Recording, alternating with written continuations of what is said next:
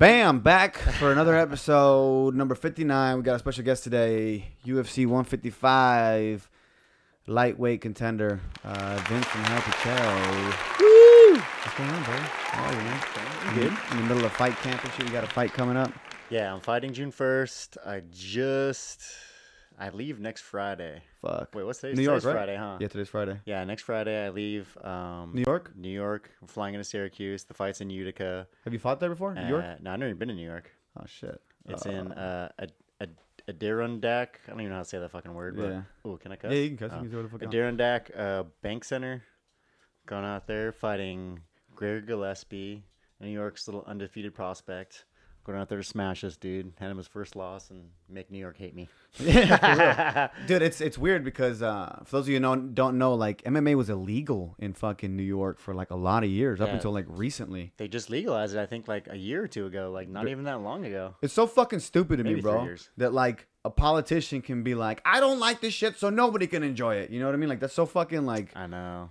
It shows how fucked up and corrupt our system is, honestly. But it's also stupid that like, how the fuck are you gonna tell somebody else what to watch? Like, yeah. if you don't like this shit, why are you telling? I don't know. Yeah. Whatever. That's straight communism, dude. It is. It is. It's a form of it. It is. This dude, I was watching a video where the guy was arguing it online, and he's just like, it's two sweaty dudes rubbing on top of each other, and this and this. And I'm like, dude, you just don't know what the fuck you're talking about, you idiot. Yeah. Like, it's embarrassing. A lot of people think that we're just cavemen and they're smashing each other. You know, I mean, it is a little bit, but it's like chess, bro. Fuck like, yeah, it's a chess.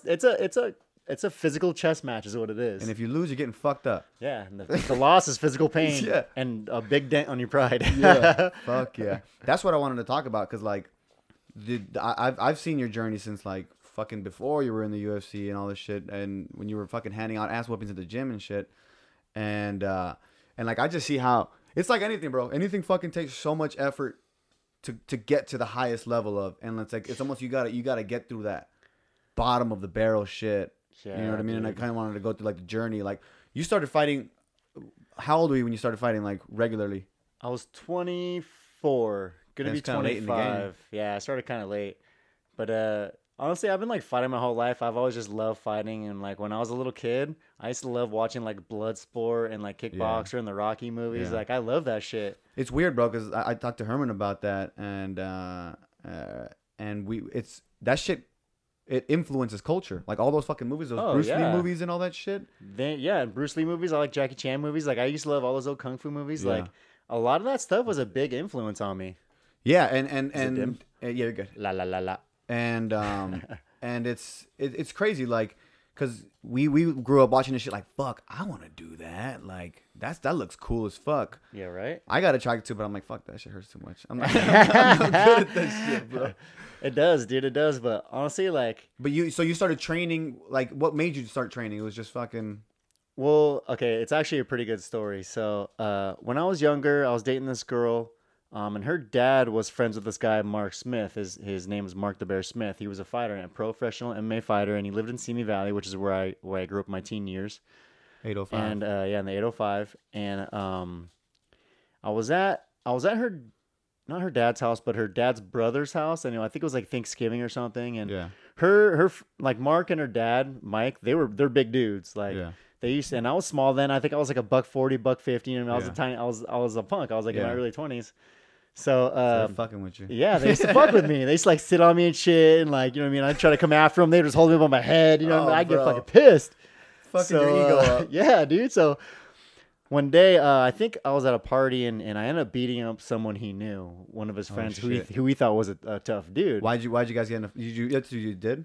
Yeah, I don't remember what it was. I don't remember why we got into a fight. We were at a party, and But like, that shit happened all the yeah, time. it just happened. Fights. Yeah, you know what I mean. And it's not like I went out and picked fights, but like if there was an issue, and let's say, I'll give you an example. I had this friend Josh, who was a smaller dude, and I was at a party with him, my friend Curtis, and the same girlfriend at the time. It was when I was younger. Girl's bad news. And yeah, right. And then and then we're at a party, and I seen these two dudes who were obviously bigger than him, and they looked a little older, and I was a little older too. They were I think my age, maybe a year younger than me. And they were like talking to him, yeah, and I could tell, like, I'm really good at reading people, so I saw the vibe, and I was like, Josh doesn't look like he's in a comfortable position. Yeah, I went over there, and I was like, hey, what's up, Josh? What's going on? Like, everything cool? And Josh is like, kind of like being a little timid. And these guys are like, who the fuck are you? Like, what the fuck? And I was like, well, you need to fucking relax. Yeah, you don't talk to me like that. Yeah, I ain't like, Josh. Yeah, I was like, listen, like, you guys don't need to be over here ganging up on this dude who's fucking half the size of both of you. Like, one of you guys, you know what I mean? Like, what's up? Like, that's fucked up. Oh, who the fuck do you think you are? I was like, I'm the guy who's going to fuck you up if you don't leave my friend alone. Like, that's the way shit works around here. You know what I mean? So then the guy's... wrong fucking guy. So then... And this is before I was fighting. I was super young. And so the guy's like, fuck that. So I remember, like, someone got in between us. And then the guy was, like, talking shit to me. So I was like, yeah, I'm done talking. I remember just swinging over this guy and just thinking, like, my fist is coming like a meteor. I was like, man, boom. And I hit this dude, right? The dude goes down right on his face. He starts snoring. So his friend, that feels good, bro. Laying somebody out. I just started laughing. So his friend was kind of like sitting there, and then I'm like, "What's up, dude?" I was like, "You're next, motherfucker." I was like, "This guy better get out between us because you might get hit." So then this is before YouTube. God damn it, man. I know. So then I wish I could turn my memories into videos. Bro. I have so many fucking shits that I could just show people that people just wouldn't even believe. At the same time, though, bro, like the shit that even me, like growing up, we would all be in jail for all the shit we did growing up. Oh, yeah, dude. I'd be dead or in jail if some things didn't happen the way they did when I was younger. But so I hit the dude. The second guy's like, he's kind of like using the crowd to kind of stay away from me. So I'm like trying to chase. I'm trying to swim through people. Hold me back. I'm trying to swim through people to get to this dude to like be like chase him down and give him a taste of his own medicine, you know? And then so I couldn't get to him. I'm like, whatever, fuck you, chump. Like, go pick your friend up and like fuck off. You know what I mean? Don't pick on people smarter than me. Like, that's what you get. So then that dude's waking up, and then I'm standing there, and I'm talking to my buddy Josh. Oh, that's a fucked up feeling, too, to wake up from just like... Yeah, not knowing what happened. Just being sore in the face. Yeah, you're... So, like... Face full of dirt. You're like, what the fuck? I'm talking to Josh. All of a sudden, like, I hear commotion. Boom! I get socked. I turn to look. There's no one there. I'm like, what the fuck? Boom! I get socked again. I turn and look, and there's no one there again. And I look in the crowd, and I see a little head bouncing through the crowd, like running. And I'm like, what the fuck? Just scoot forward a little bit so you're not too far. I'm not fucking be shit. Hold on a second. Just get the chair forward. Yeah, there you go. There you go. So I see this little head and it's bouncing through the crowd. You got like a boxing midget chasing around you? Yeah, so I'm like, what the fuck? And I look, and then it starts coming towards me like a little shark in the water. Yeah. And I look, and it's a girl. It was the dude's girlfriend that I knocked out. Oh. She cold cocked me twice and was running around for a third shot. She's a better fighter than he is. Right?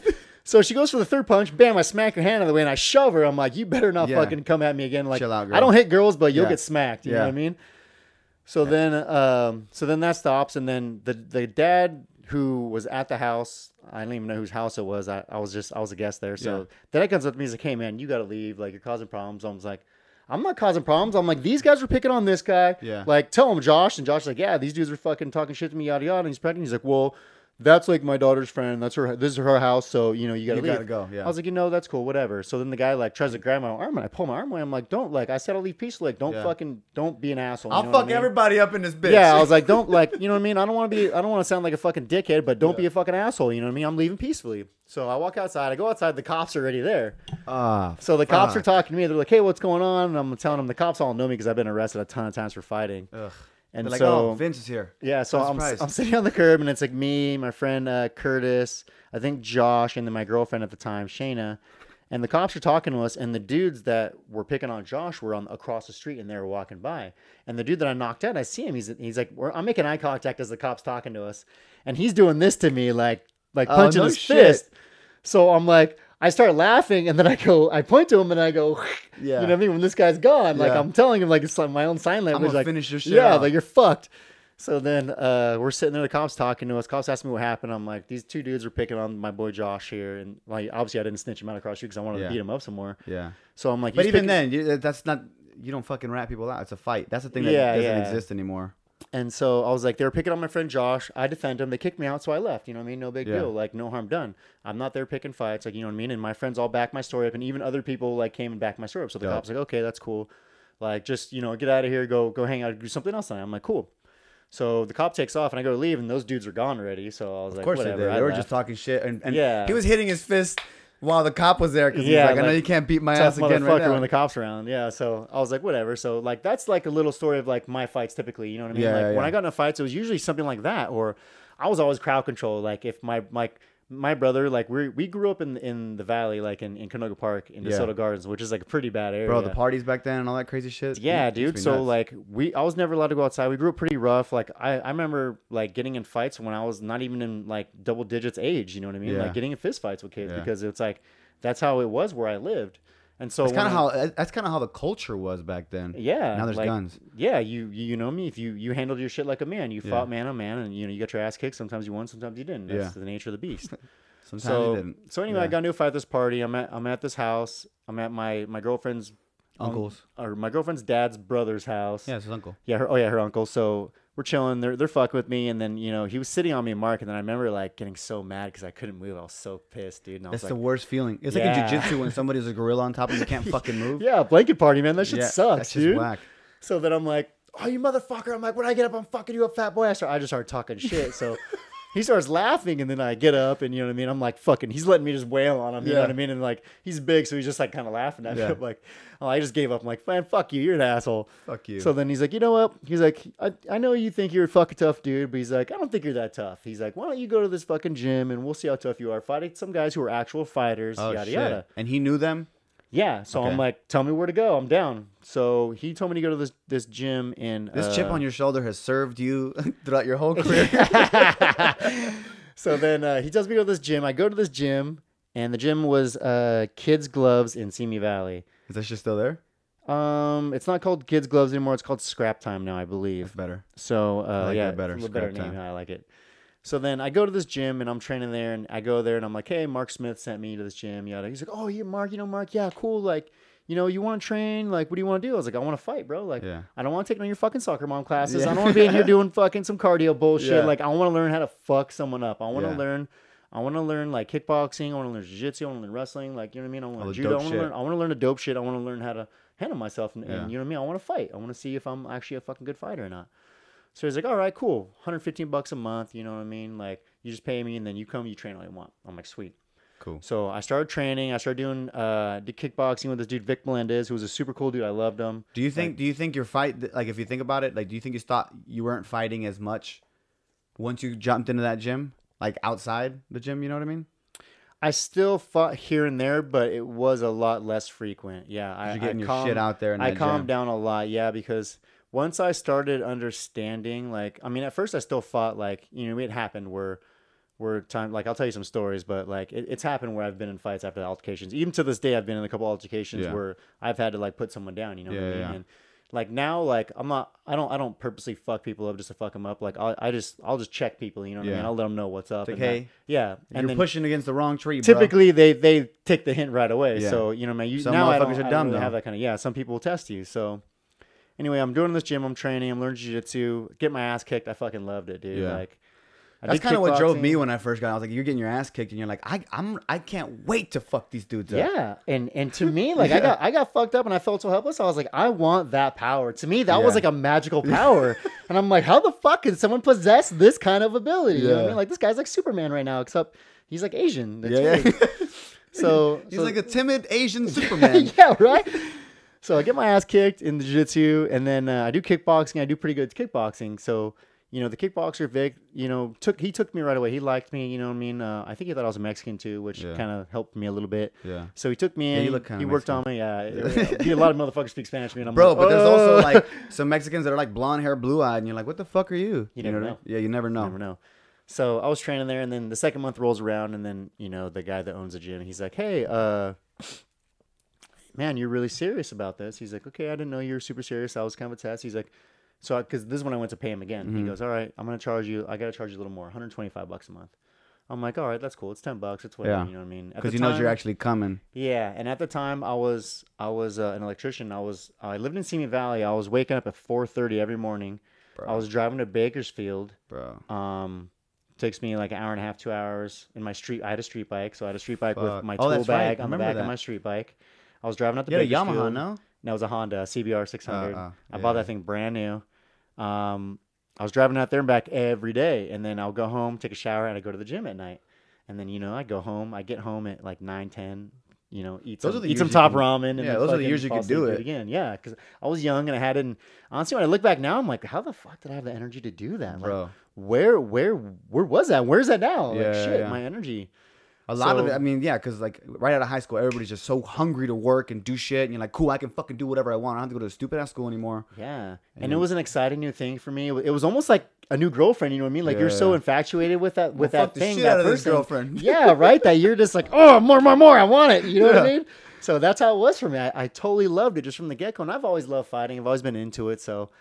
I was like, fuck yeah, I was super excited. But now you're actually learning it, you know what I mean? Like you had like a natural knack at it, but now you're like, oh shit, I'm learning what the fuck this shit's really about. Yeah, and because I'm the kind of person, when I learn something, like, I'm good at everything I do, you know what I mean? I'm lucky that if I do something, I could do it very well right off the bat, you know what I mean? Naturally gifted with stuff. Yes, I'm very perceptive with stuff, and I learned very quickly, so and I'd like to learn things in and out. When I learn something, I like to learn all of it, you know what I mean? Like whether it's, you know, hanging drywall or doing electrical work or fucking playing video games, or, you know what I mean? Like I learn everything I can about it. I do research, like, you know what I mean? I'm like, I'm such a nerd like that. Why are you putting up 2 sheets of drywall or whatever? Exactly. I'm a nerd like that where I learn about stuff. So I was super into it, and then, you know, I'm training again, and then the 3rd month rolls around, and the guy at the gym was like, this kind of story makes me a little mad, but, you know, it was a good lesson for me. So I go back to the gym, I go to pay him again, and the guy goes, oh, it's $135 this month.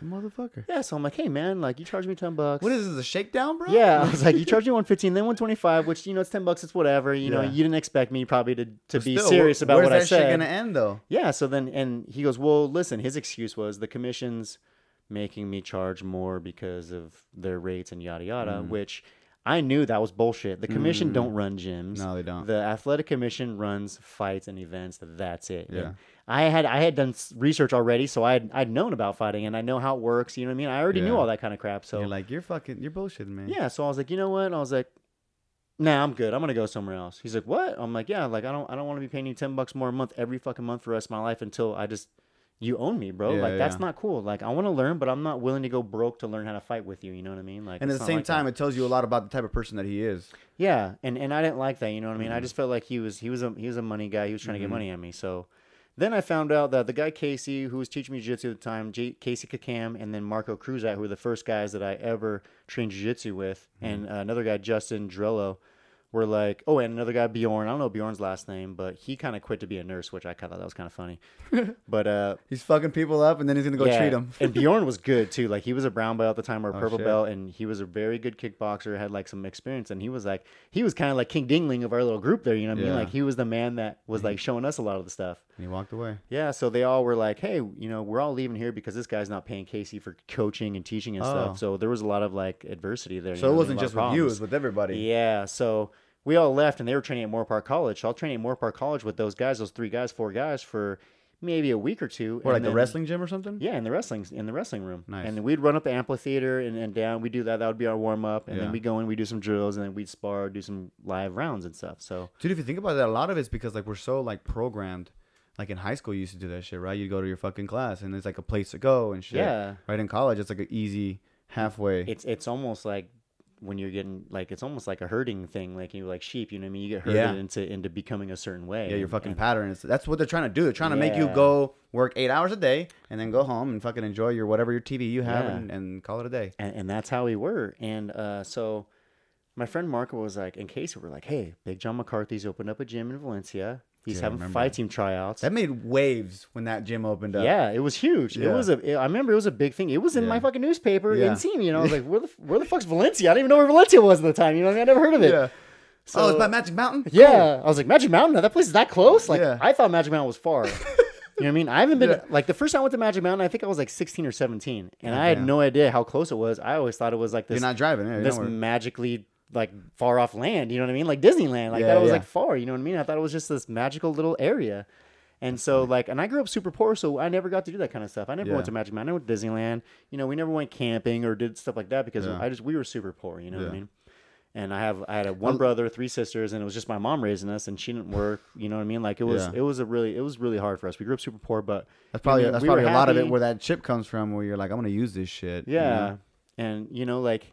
And almost I feel like when I was young, I remember growing up younger and feeling like I was so restricted because I wasn't able to do things that most kids have. Like if someone had, like, we didn't have a color TV. If someone had color TV, I was like, fuck, you're rich, bro. And they're like, we're not rich. I'm like, you have a color TV, motherfucker? Richer than me? I got a 19-inch black and white TV that I got to use a fucking RF adapter if I want to play my Nintendo on, bro. Like, you don't know shit, bro. You don't know what poor is. Yeah.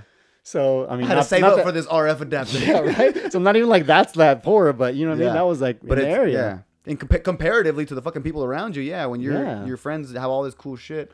Yeah, and like I didn't have toys or stuff like that. Like I just made do, you know what I mean? Like I had a few toys, but it wasn't like, you know what I mean? Like I saw other kids and I was kind of jealous, but I was kind of like, whatever, those spoiled kids have their thing and I got my thing, you know what I mean? I'm not gonna judge my life on what they have. And in a lot of ways you do get a lot, because a lot of times like you think that that's just tight, but the parents just like, fuck these kids, like just get them whatever they want, just get them whatever toys they want. And as I grow older, I start to see that kind of stuff. So I'm actually kind of glad that I grew up the way I did, because it gave me the mindset that I have today. You know what I mean? Exactly. Where I honestly cherish everything I have. Yeah. So like I don't have much, but the shit I have is nice. I take care of it. Yeah. And everything I have and the people I have in my life, I love and respect, and I have a close knit relationship with everyone in my life. You know what I mean? Yeah, so, it teaches you who's your ride or die. Yeah, who's gonna be there whether you have money or not. You know, really early on. It's a real like humbling experience to learn how to appreciate things. You know what I mean? It's hard. It's hard to appreciate things because us living in the States, we're kind of spoiled, and I know a lot of people bitch and say, especially the whole world looks at us like that. They're just like, you guys are spoiled brats. We are spoiled brats to the rest of the world. We really are. And honestly, in my eyes, we are, because when I've been to other countries and when I'm like, I say shit like, "Oh, what's up with your fucking Wi-Fi?" And they're like, "What's that?" You know what I mean? I'm like, "What the fuck? What the fuck's Wi-Fi?" Yeah, I trip out. But it's like, I mean? your whole color TV, black TV thing, same thing. You're like, "Oh, you have Wi-Fi? Y'all motherfuckers are rich." And it's an eye opener, bro. You're like, shit's everywhere, bro. It's at Starbucks. I'm like, shit, yeah. I'm like, yeah, right. Go to the coffee shop. People hang out there for hours and hours just on their fucking computer like nerds. You know what I mean? Because it's free. Yeah. And so that's it. But so. Big John McCarthy's having these fight team tryouts. They're like, come try out. I'm like, cool. So Casey and Marco are already up there trying out. They tried out too. And Bjorn tried out. And then some people got fucked up with those tryouts. Yeah. So for real got fucked up. So I go to the tryout. I show up late. My coach, who's my head coach now, who was coach of the fight team and running the tryouts, Brian Peterson. Oh, I know Brian, yeah.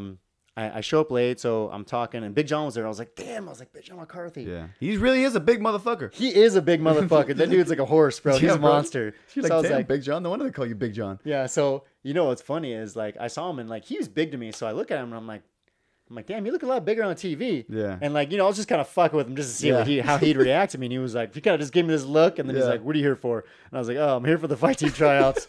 And he's like, okay, go see Brian. He's over there. And then kind of like just shook his head and walked away. And I was like, fucking idiot. I was like, fuck, I guess he hates me already. Yeah. So I go see Brian. I'm like, hey, Brian, my name's Vince. Shook his hand. I'm like, I wanted to try out. I'm sorry I'm late. I know you guys already ran it, but I know you guys are having another tryout in a couple weeks or a week, whatever. Like, I want to try they were already over when you showed up? No, they were probably like maybe halfway through, I think. But it's too late to jump in. Yeah, I couldn't just jump in. So I stayed. I talked to Brian, and then Brian's like, okay, cool. Like, how long have you been training? I was like, I've been training for like 2 months. Yeah. So he's like, oh, you've been training for the trials 2 months? I'm like, no, I've been training 2 months, period, bro. Yeah. And he gave me this look like, okay, motherfucker. Yeah. Go fill out this paper, and then we'll see you next week. You know what I mean? Because a lot of those kids up there was a lot of like rich kids that went up there and shit that have been training for a long time, their whole life. Yeah, and there's a lot of guys that have been training for years and years and years. You know what I mean? Like the guy who had the least amount of experience was training in jiu-jitsu for maybe like 3 to 5 years. You know what I mean? Or wrestling or something. They high school wrestled or something like that, which I never did. Yeah. And but you got into real fights. Yeah, I was in real fights. You. Like, I was like fighting for my life. You know what I mean? When I fought, like, that's real fighting. I've been hit by baseball bats. I've been stabbed. Like, I've been shot at. Like, I've had like real life situations where like I could have been like killed or seriously injured. That helps you though control your fucking adrenaline though in the cage too. Yeah. For those of you who don't know, we were talking about Big John. Big John's like one of the biggest MMA. Well, now he's a commentator. Yeah, he's a commentator now. For Bellator, but he used to be like the UFC referee. Yeah, he's the head ref, and he's actually the one that came up with a lot of he's the one that implemented a lot of the rules in MMA. Yeah. He's the one that I think because he knows so much. Yeah, and he's a former cop. Yeah, he's super smart. His dad started SWAT. Oh, that's like he used to be a football player. Dude. Like he's a very intelligent guy. Yeah. Like I really love Big John. He's a super awesome dude. He's done a lot. And that facility was the shit. Yes, it was huge. It was massive, like what 20,000 square feet. And then they expanded it the second side too. Yep, and they expanded so it was twice as big. I used to love that. They had a fucking rock climbing wall, jiu-jitsu mat, an octagon. Yeah, they had 2 octagons. 2,000 square feet of jiu-jitsu mat on one side, then like another 1,000 feet. Yeah. All kinds of weightlifting equipment. They had the rock wall. He had the CrossFit area, which was separate. Full cage, that was the cage from the Ultimate Fighter. Yep. He had a full boxing Which is ring. dope to even be in that cage. Yeah, right. And he had the tarp from the actual Ultimate Fighter. The canvases. He had other canvases On along the the wall yeah. that were signed by all the guys. Had blood on them and shit. Yeah, blood. Like there was a lot of nostalgia and a lot of like history in that gym. You know what I mean? Because Big John's been in the MMA since the birth Since of the it. beginning, yeah. Since the birth of it. He's been there the whole time. He's like, I remember watching the first fights when they didn't have gloves, and he's the referee. You know what I mean? Yeah. So like, he's been there since it's been there. Like Tank Abbott and shit. Yeah. Vitor wearing shoes in the octagon. Yeah, when like, and you know, when you think of like the cornerstones of MMA, like Big John McCarthy really is one of them, dude. Like, yeah, for sure. If like he's like in my eyes, he should be in the Hall of Fame too with the fighters and with everyone else. It makes sense. He's been there. He's been there since the beginning, since the infancy stage, which MMA is still starting to grow. To me, MMA is still in its like teen years right now. Yeah, honestly, it is. In the way that it's evolved, and it has evolved super fast. But to me, it's still in its teen years. It's in a weird place right now because it just got bought by William Morris Endeavor, which is like a big Hollywood agency. Yeah. So it's kind of like in this weird like Hollywood-ish phase. Yeah, who knows what's gonna happen? Like, is it gonna turn into WWE or what? But I don't think that'll ever happen. I don't think that format works with this type of sport because you don't know who's gonna win. Yeah, because it's real. Yeah. It's a real fight. You can't predict a real fight. Yeah, and that's honestly what I loved about it. Yeah. So you go to these tryouts and then he puts you aside. Brian shines me on, tells me yada yada. So I'm like, okay, motherfucker, you'll see next week. So I go to the tryouts again, and Hector Pena, rest in peace, Hector, by the way. Oh yeah, that's right. Shit. Hector Pena pulled me aside. He thought I was a Mexican too, which I love because he used to spend so much extra time with me. Yeah. And, he's like, why do you do that? Because this kid's a cool Mexican. You know? And you're like, I got another funny story about that too. But so Hector Pena puts me with this dude Gavin, and you might have known Gavin. Gavin was a little older. He was a Taekwondo black belt. He's been doing Taekwondo his whole life. Yeah. So I'm sparring with Gavin, and we're kickboxing, and Gavin's just throwing crazy kicks at me, and he's kind of attacking me with kicks, and I got mad, so I came in, I ate a kick, and just threw this fucking bomb on him and just dropped his ass. Oh. I was like, bam, I just hit him. And then I was like, what's up, motherfucker? Fuck your kicks. You know what I mean? If I get inside, I'm knocking your ass out. So the Hector's like, whoa, calm down. And I was like, oh, I'm calm, bro. Yeah. So, Hector's, Gavin gets up a little bit, shakes cobwebs off. Hector's, okay, one more time. Yeah. So this time I'm like, I'm not letting him kick him. I went straight at him, just bam, dropped him again. Hector's like, okay, that's it. We're good. So I'm like, and that was a tryout? That was the kickboxing part of the tryout. Oh shit! So there was that, and then there was a jiu-jitsu part. So they were like, "Fuck, we're gonna avoid your head trauma, bro." Like, let this guy like, okay, this guy hits like a motherfucker. Let's just move on. Yeah. So then I do the jiu-jitsu part. I did pretty good in the jiu-jitsu part. I didn't get sub, but I didn't catch anyone subbing or getting. I didn't sub anyone. I didn't get sub. So I fucking kind hard of to even know what a sub is. Like when you're fucking barely starting. Yeah, it's hard. You know what I mean? And like. All I know is when someone's trying to do something, I know I need to stop him from doing what he wants to do. You know what I mean? Yeah. In my mind, that was the common sense thing for me is like, he's trying to grab me here, so I'm going to stop it. You know what I mean? Yeah. And I think that's what helped me a lot progress, especially as fast as I did. As you get into the higher skill level, though, dudes will do that shit on purpose to bait you. Yes. So then you have to use your sense when you get the higher skill level of your body movement and what you feel from the guy instead of what you see him doing. You know what I mean? Because they'll trick you. Guys do that shit. I do that shit. Everyone does that shit. Yeah. That's it's like feigning a jab just to throw a kick or something. Exactly. It's a tactic. It's a setup. It's just same exact thing. You're right. So we do the jits. I do pretty good. Then we do wrestling. I got taken down a couple times. I took the other dude down a couple times. It was raw wrestling. Yeah. And then I wish I had no wrestling experience at all. And then we did some little workout, which was. We did push-ups, pull-ups, sit-ups, like jump squats, and then he made us like jump over some pads and like just stupid shit. Yeah, like just to see if you have like the stamina and the strength. Or whatever. Yeah, and this is after everything. So like, and I blew through the workout. Like I've always been pretty naturally gifted in my stamina, where I don't get tired easy, especially when I'm doing something physical. Like I'm going. But then when I stop, I crash a little bit, because I put so much into it. Yeah. So you empty out. Yeah, so we do good. And I tried out with my friend Sal. And I lived with Sal at the time. I got kicked out of my house. So I was kind of homeless, and then my friend Sal and his mom, his family basically took me in. They're like, you know what, like, sucks what happened to you. Like, come stay with us. You can stay with us. We'll figure things out. And, don't worry about it. So I was like, cool, love you guys. What a crazy fucking thing. When you look back at that, think about that. Like, you're trying out to fight somewhere. You're homeless. You're crashing at your boy's spot. Yeah. You're like, what? And that's kind of what the early 20s is, right? Yeah. Like, and then, and then I'm working too. So like, I'm having to deal with like, where am I put my tools, my clothes? Like, I didn't have much anyway. You're on a fucking motorcycle. Yeah, on a motorcycle. I didn't have a car because I had a truck. I had a good job and I had a truck, but my truck ended up getting. Well, I had two trucks. I bought a 2004 Tacoma. I got wrecked 8 months after me having it. Some guy cut left in front of me on a light, clipped me, and I rolled that son of a bitch and just destroyed it. Like it you flipped? Flipped it like 10 times, took out a street light. Like You didn't get fucked up? No, I walked away unharmed. Okay, like, maybe you should be fighting. Not one scratch, yeah. Which I had my buddy in the passenger seat, Meathead. I call him Meathead. His name's Mike. Yeah. He's got a big ass dome. So I call him Meathead. Meathead ended up in the back seat of my car. Shit. And so like I remember landing. It was a Tacoma. It was a 2004 Tacoma. I was facing the opposite way that I was going. My car was still running. It was in gear because it was a stick. And I remember just hearing the drive shaft just bam, bam, bam, hitting the floor because it snapped my differential apart the way the guy hit me. Fuck. So, because he hit me by my quarter panel, my back end, threw my truck sideways, and just fishtail. It just rolled. Yeah, it just instantly started flipping. And I remember it was on Sequoia in LA and Simi Valley. And I remember looking straight ahead and seeing 7-Eleven right there, just spin, and then it would spin faster, and then slow down, and then like every time we landed and hit, like I remember like jerking in a way that when we landed, it threw more momentum into the truck and made it flip faster. Yeah. It's going with the momentum. Yeah. Boom, boom, so boom, like boom. I remember just like, holy shit, man. And it happens. I get out. I'm like, what the fuck? And I'm walking towards the guy who clipped me. And I'm like, I was getting ready to beat this dude down. Like, you motherfucker. And it turns out, how scary is that? A fucking guy, you hit him, the truck flips 10 times, and he walks out like the fucking Terminator. You're like, right? You motherfucker. Yeah, like, I'm going to fuck you up right now. And it turns out being someone I knew. Oh, no shit. It was my friend Brian's girlfriend's brother. And so I'm like, you idiot. I think his name was Sean. I'm like, you motherfucker. I'm like, what the fuck? He's like, I'm sorry, bro. The light turned yellow, and I didn't think you were going to go, so I just went. And I'm like, you stupid son of a bitch. I was like, oh, my God. So then I'm yelling at him, right? And I'm walking towards him, and all of a sudden, boom, bam, cop pulls up. And I was like, whoa, what the fuck? And the cop's like, whoa, calm down, back up, like separate, yada, yada. And I was like, where the fuck did you come from? He's like, I was sitting in the intersection. I saw the whole thing. I was like, oh, cool. So you saw this motherfucker, like, clip me. He's like, yeah. He's like, don't worry about it. Just go sit down and relax. Like, you're fucking obviously in shock right now because you're walking around like crazy right now. So just go relax. Adrenaline's pumping. Yeah. So I go back to my truck and I'm like, my buddy Meathead's in the back seat, so I'm like, still fucking dazed. Yeah, just in there, just all fucking. So I go back to him, I'm like, kind of grab him, like, Meathead, you all right? You all right? He's like, what the fuck happened? I was like, dude, we're in a wreck, dude. Like, I'm like, are you okay? 10 times. Yeah. I almost beat a guy up. The cops are here. Yeah, Chill out. like, we just got into a car accident. I'm like, you all right? He's like, yeah, I think so. I'm like, get out. He's like, I feel woozy, and I'm like, yeah, you're concussed. I'm like, yeah, you're concussed. You got fucking rocked. I was like, just have a seat, just chill.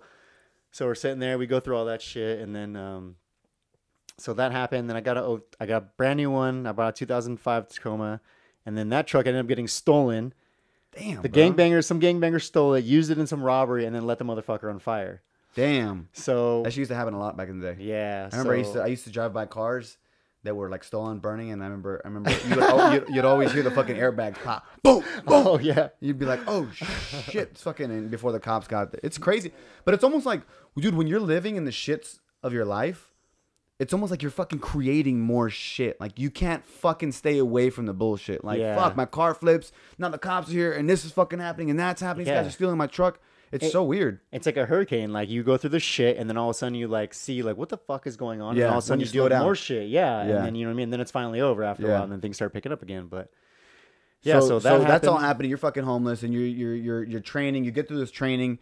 Did they get you on a team right away, or what did they say? No, so I tried out for the team. I tried with my buddy Sal. So we were at home. They're like, okay, tryouts are good. Thank you everyone for showing up. We'll give you a call this weekend. Training starts on Monday. So we're like, cool. I go to the house. Me and Sal are chilling. Sal was like, did you hear anything yet? I was like, no. Sal was like, I got a call. I'm like, really? So I was like, yeah, dude. He's like, he told me I didn't make the team, but they want me to come there and train. I have a lot of potential, and if I do good, they'll take me on the team. And I'm cool. I'm like, damn. Man. He's like, did you get a call? I was like, nah, man, I haven't heard shit. And he's kind of teasing me like, oh, I got a call, motherfucker. Da, da, da, da. Like, bitch, you got a call. It said you're not in, motherfucker. Yeah, but I was still a little hurt, you know what I mean? For sure. So I was like, fuck. And then I'm like thinking in my head, I'm like, damn, man. I'm like, if they honestly didn't take me, like, because I was super proud of, like, the way I did in the trial, you know what I mean? Fuck I you was knock proud a of guy myself. down like twice and shit. You wrestled. And no training, you know what I mean? And I felt like there's no way they'd tell me no, you know what I mean? So then I was like kind of hurt. I'm like, fuck, man. They didn't even give me a call. Like, they don't give a fuck. Like, you know what? Fuck that. I'm going to, like, in my head, I'm like, I'm going to make it a personal vendetta to join another team, and I'm going to fuck every single one of his guys up. You know what I mean? Like, of course. If that's the way they want to play, I'm gonna hold that grudge. Everybody up. Yeah, I'm gonna make sure he knows how bad of a mistake he made when he didn't take me. That's what drives me too. I'm like, I'll show you, bitch. Yeah, right. Like, shit, man. Like, I don't let stuff get me down. I let it drive me. I let that anger drive me. Yeah. And so I didn't get a call, and then all of a sudden on Sunday, I think Sal got his call Friday or Saturday. I got a call Sunday, and then it was Brian. And Brian calls me. He's like, "Hey, Vince, like, what's up? He's like, Brian Peters from the gym. And immediately I was like, Yeah. like, what's up, I got a man? call. Like, What's up? Like, you know what's going on? He's like, well, kind of got some good news and some bad news. And I was like, fuck. He's like, which one do you want first? I'm like, well, give me the bad news first. You know what I mean? Like, let's just kill this before, you know, let's end on a good note. Yeah. He's like, all right. He's like, well, you're not very experienced. You don't have any skills and you have no training. Thanks for shitting on me, bro. Yeah. And he's like, so you know what I mean? You're going to be a lot of work for us. You know what I mean? And we thought about you and we weren't sure. He's like, so we honestly put you in the maybe pile. I'm like, okay. And I'm like, well, what's the good news? Yeah. He's like, the good news is, he's like, you made it out of the maybe pile. I'm like, what? He's like, yeah, we're taking you. You joined the fight team. Congratulations. Training starts Monday, 6:30, Monday through Friday. I'm there, like, really? bitch. He's like, yeah. I was like, fuck. I think I just fucking threw my phone or sent my phone at the time or whatever it was. You know what I mean? Because that was right before. Did I have a cell phone then? This is probably like 05, maybe 06. I started training in 07. 07, okay. 07 was when I started training. I think I did have a cell phone. And it was like I remember it was a Samsung black and white cell phone, not even a flip phone or nothing, just a little shitty phone. I have one of them bitches. Which I love that thing because I would be in my Honda. I had a Honda, an old 91 Civic. That was my first car. And I'd have my stereo blast and I'd be bumping like Pennywise or Lagwagon or something. And I would have a full blown conversation. Oh, yeah. And they could hear me and I could true. hear them. Like, it was like so awesome. How have phones gotten worse about that? I don't know. It's bullshit. They're so It's because they're listening to sensitive everything. now. Yeah. Well, they're listening to the whole so fucking sensitive room. now. They're listening to us, recording us, So and building I remember profiles. like, fuck yeah, fuck, boom. My phone was like smashed. I'm like, fuck. So then, you know, I had to get a new phone. And then I'm like, cool. So I go right to Sal. I'm like, damn. I was like, I got a phone call, Sal, from Brian. He's like, really? And I was like, kind of playing it off like, yeah, dude. And he's like, you didn't make it, huh? You didn't make it, huh? Yeah.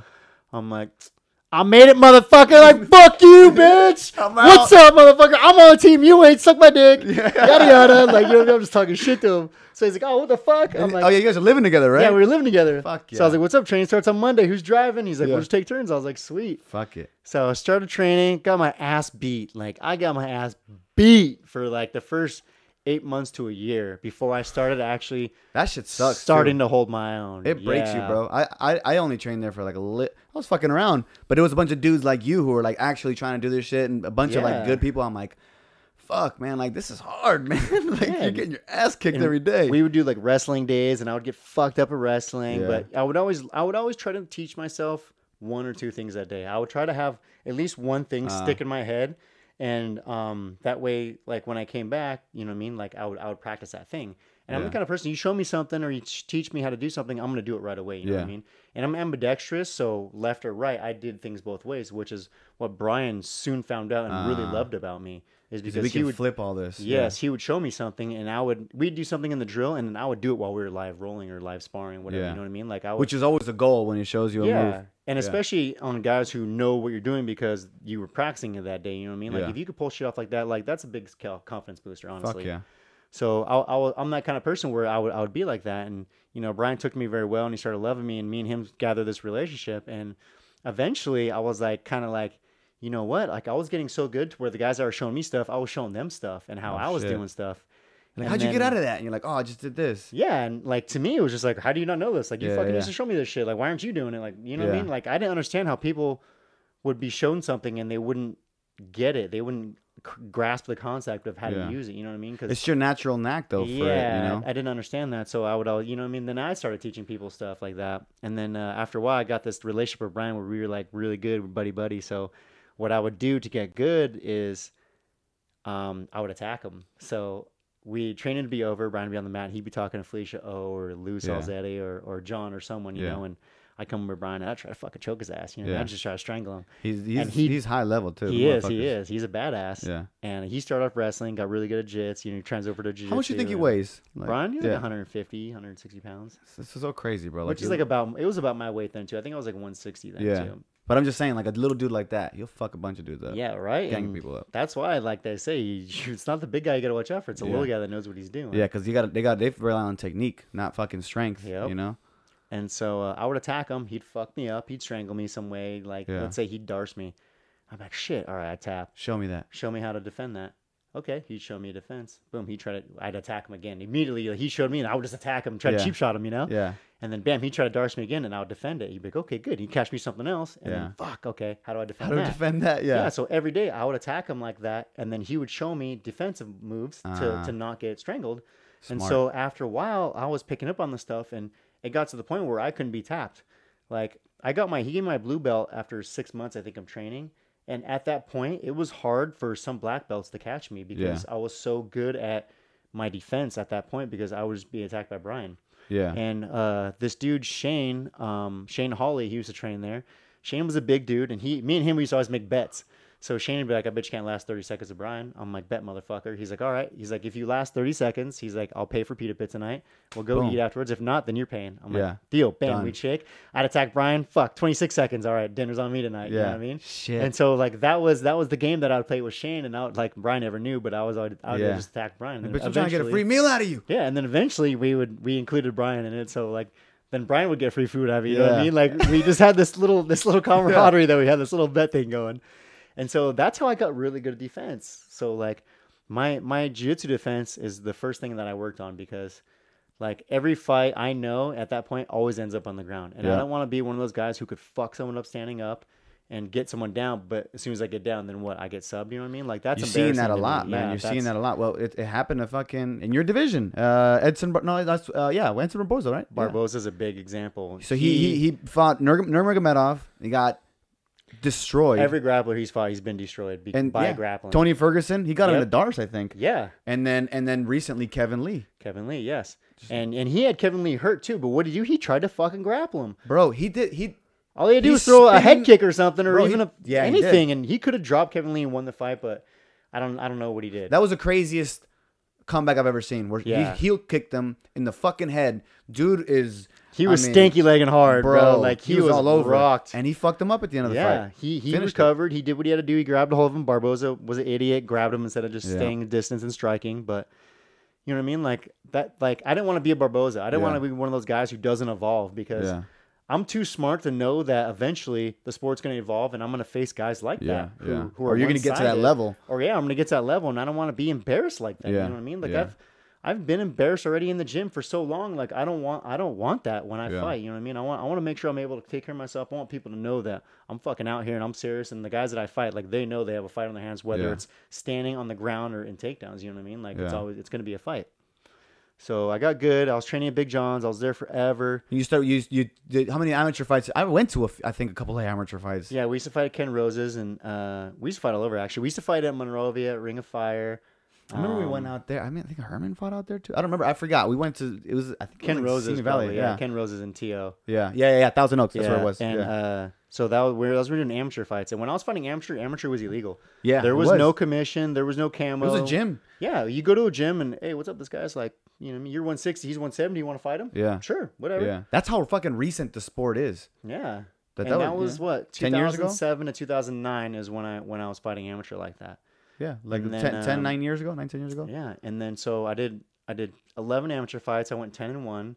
The one fight that I lost, we drove to Iowa in an RV. I remember that. And we fought for Monty Cox. The whole team, like a few of the team members went out there from Big John's. Yeah, there was like 8 of us. Yeah, and everybody got fucked up. We all got fucked up. We got set up for failure. Monty Cox set us up for failure. Oh man. So the guy that I fought, the guy that Alan Shook fought, and another guy that fought one of our other guys were all pro fighters already, and we were just amateurs, just starting off. Yeah. So we got set up big time. Oh, so they were pros, and you guys are just fucking bait. Yeah, and so what happened was the guy that I was fighting, I was fucking him up. You know what I mean? I just got caught being stupid. I hit him, I rocked him, he went down, and I basically went to rape choke him and fucking just pound his face in. And as soon as I grabbed him by the neck, he armbarred me. And I fought it for a little bit. You know, I almost got out, but then my arm popped, and I was like, oh shit, I just tapped. I was like, you know, it's not worth it. Fuck it. That's nasty when your shit starts. You feel a little tendons popping and shit. So I lost, and amateur was illegal, and that amateur fight was the only amateur fight that's on my amateur record. So amateur, I'm 0-1. Damn. Technically, and in amateur.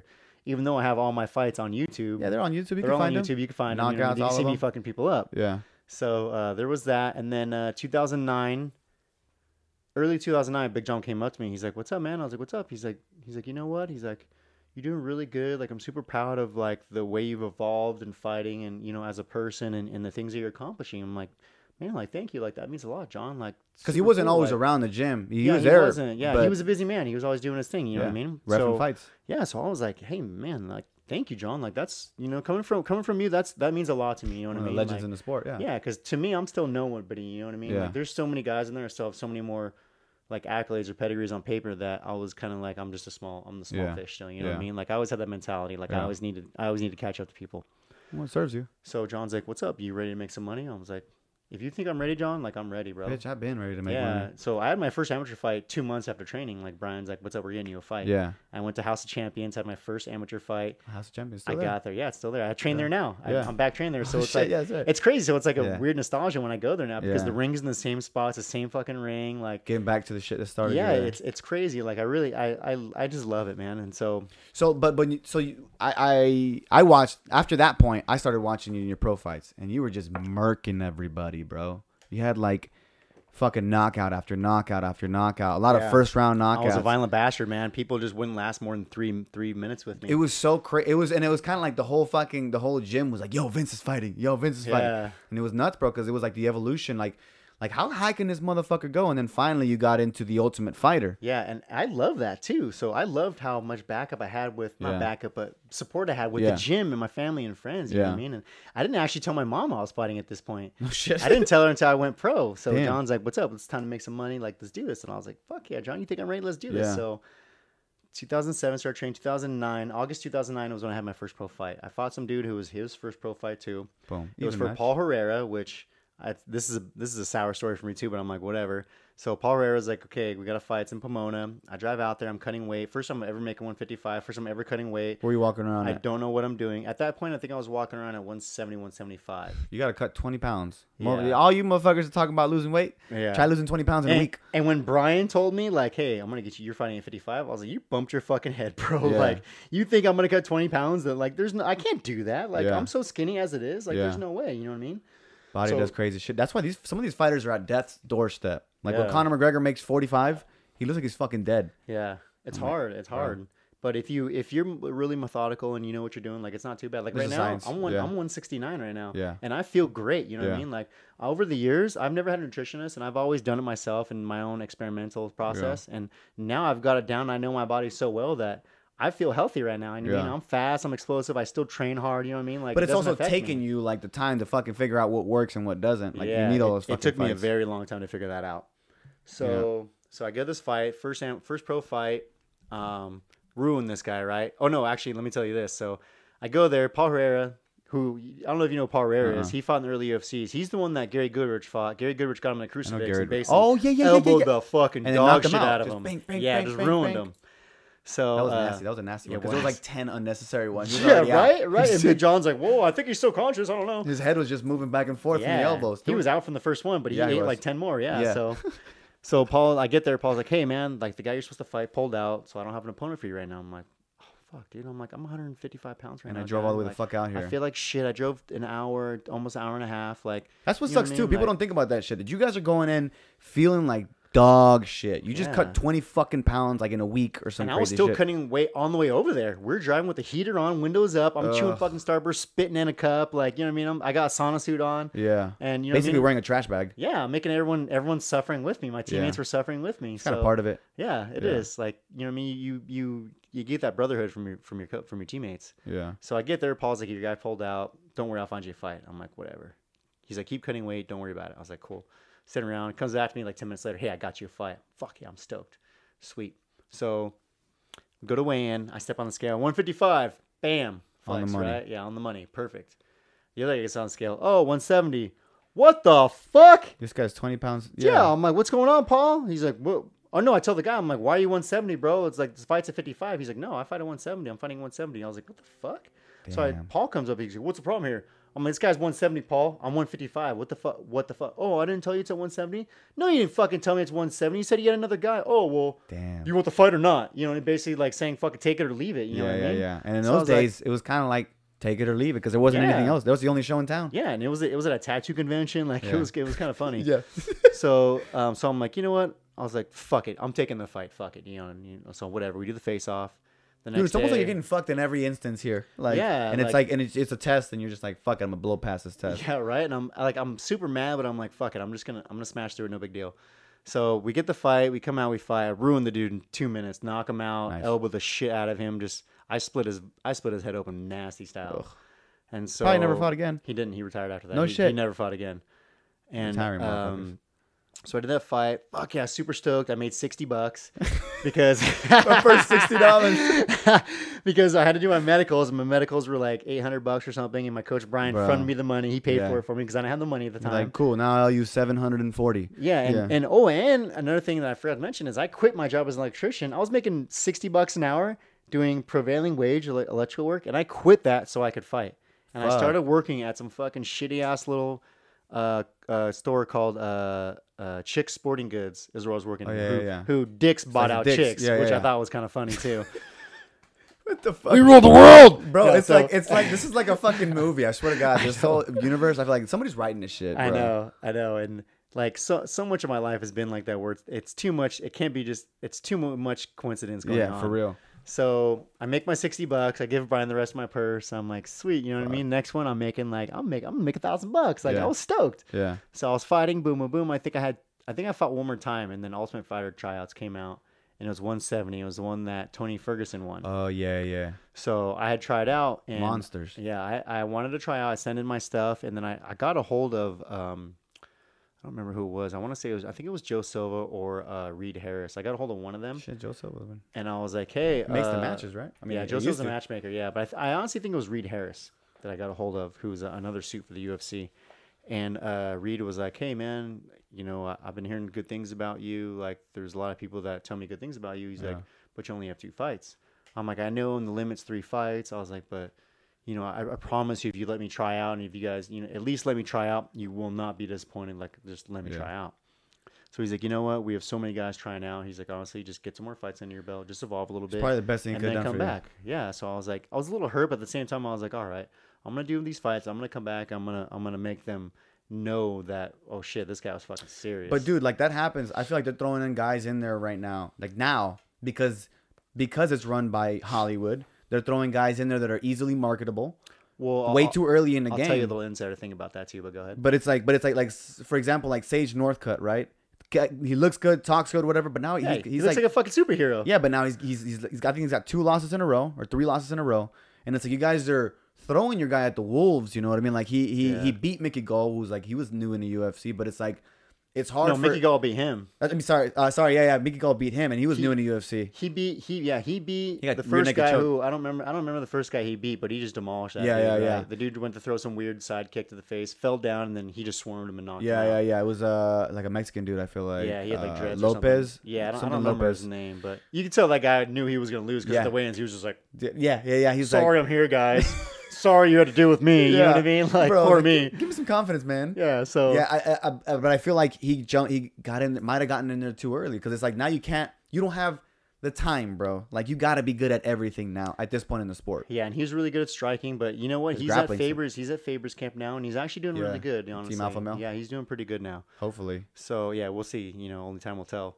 Because he's young as fuck. Yeah, he's young. He's got a whole career ahead of him. But that's what I mean. Like you want to get. We all want to get in there right away, but it's like people know they're like there's might be something with you, but you don't fuck it up yet. Don't blow your wad. When you're young and you're just that cockstrong little bastard, you know what I mean? Like you don't give a fuck about that shit. You're like, get me in there. And, you know what I mean? You don't. I'll figure it out. Yeah, you're not smart enough to know that kind of stuff yet.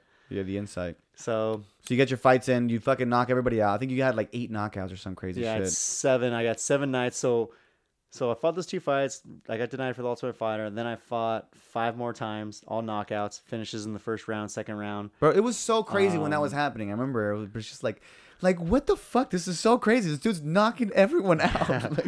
And I would just bust him out too, like. Because I would knock him out and I wouldn't be hurt. So I'd take my Rockstar week after the fight, I'd relax. Yeah. I'd come back right back in the gym and then training. No injuries, A couple weeks later, it's like, whoa, we got to fight this day. You want to fight? Yeah, give me a fight. Fuck it. And then I wouldn't know who I was fighting until like a week or 2 before the fight. Yeah. So I was always like, whatever, I'm just training, doing my thing. And, I mean, at that level, it doesn't really matter anyway. But still, the anxiety plays into it a lot. Yeah. When you're like, if you know who your fucking opponent is and all this shit and, your marketing. Yeah. You know? And I honestly contribute a lot of my relaxation when I'm fighting to being in street fights and all the danger I've been in 100%. My life. Yeah. Because even John told me one time, he's like, honestly, he's like, don't take this wrong way. I don't want you to get too big headed, but you're so relaxed in there. He's like, I love to watch you work because you're so relaxed and you're methodical, and I could see that you're thinking in there. Like you're not just out there fighting.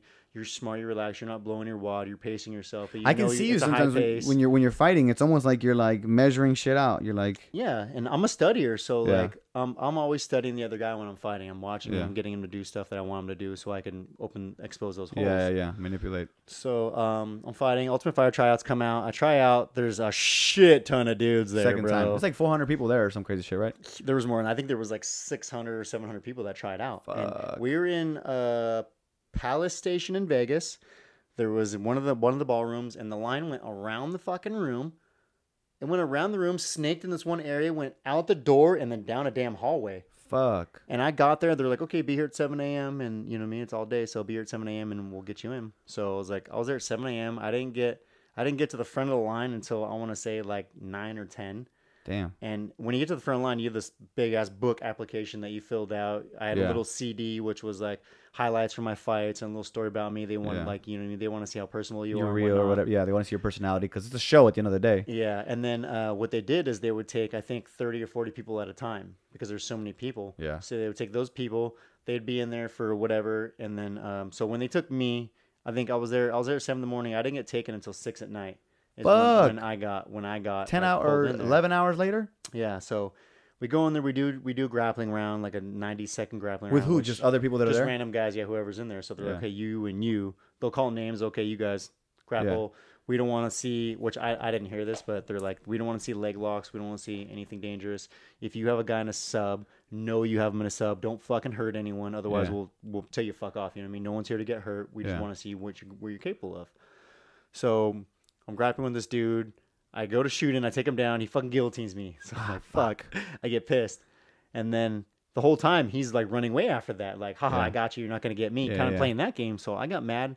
I ended up getting him down. And then I jumped and went for a heel hook. And I didn't pull or nothing, but I just grabbed it and I had him. And he tried to wiggle out, but I was like, I got you. You're not going anywhere. Yeah. Bam, I let it go. And then we get up. We go again. Bam, time rounds. Why didn't they want leg locks? They just want anyone to get hurt. It's so dangerous. Oh, because it's easy to get. You could easily blow someone's knee out. Yeah. So you're fucking delicate. My knees are bothering me. Shit. So we do that, and then I get up from that. And my coach Brian's like, "You're a fucking asshole." I'm like, "What?" He's like, "Didn't you hear him say like no leg locks or anything like that?" And I was like, "Honestly, no. I just saw red." And this motherfucker pissed me off because he subbed me. He got me with that guillotine in like 20 seconds, so I got pissed. I was like, "Well, whatever. I didn't hurt him. I don't give a fuck. They know, like, you know what I mean? They know what's up. They know I had that motherfucker." So we did that, and then they made cuts. I was there with Dave Weber. Me and Dave Weber tried out. What's up with him? He's not fighting now. He's doing physical therapy, teaching grappling to cops and stuff. He's actually doing pretty good now. He's got kids. Got like one of the craziest bodies. Yeah, dude. We call him Captain America. We call him Captain America. Bro, that was his nickname. So Petey gave us all nicknames. Oh no shit. He was Captain America. Alan was the Thing. Fucking Herman was Spider-Man. I was the Punisher. No, yeah, that's right. Who else? Oh, there was this dude Jamal. We called him Aquaman because that motherfucker sweated like a son of a bitch. He had to bring like three shirts to the gym. Oh, I remember that dude, black dude. Yeah. Oh my god, he always the king. He was kind of a weirdo, huh? I don't know why you sweat so much. Though. I was like, dude, like ridiculous. I would hate grappling with him, bro. Because you touch it, it's like a wet. I'm like, god damn it, bro. I remember you used to tell him like, go change your shirt, bro. Yeah. Well, so when I used to work at the gym, I used to work at the front counter. Yeah. He came in one day and he was like sweating, like out of breath. And I was like, whoa, bro. Where you come from? I was like, what's up? You running from the cops? Like, what's going on? He's like, oh, no, I just drank some tea, you know?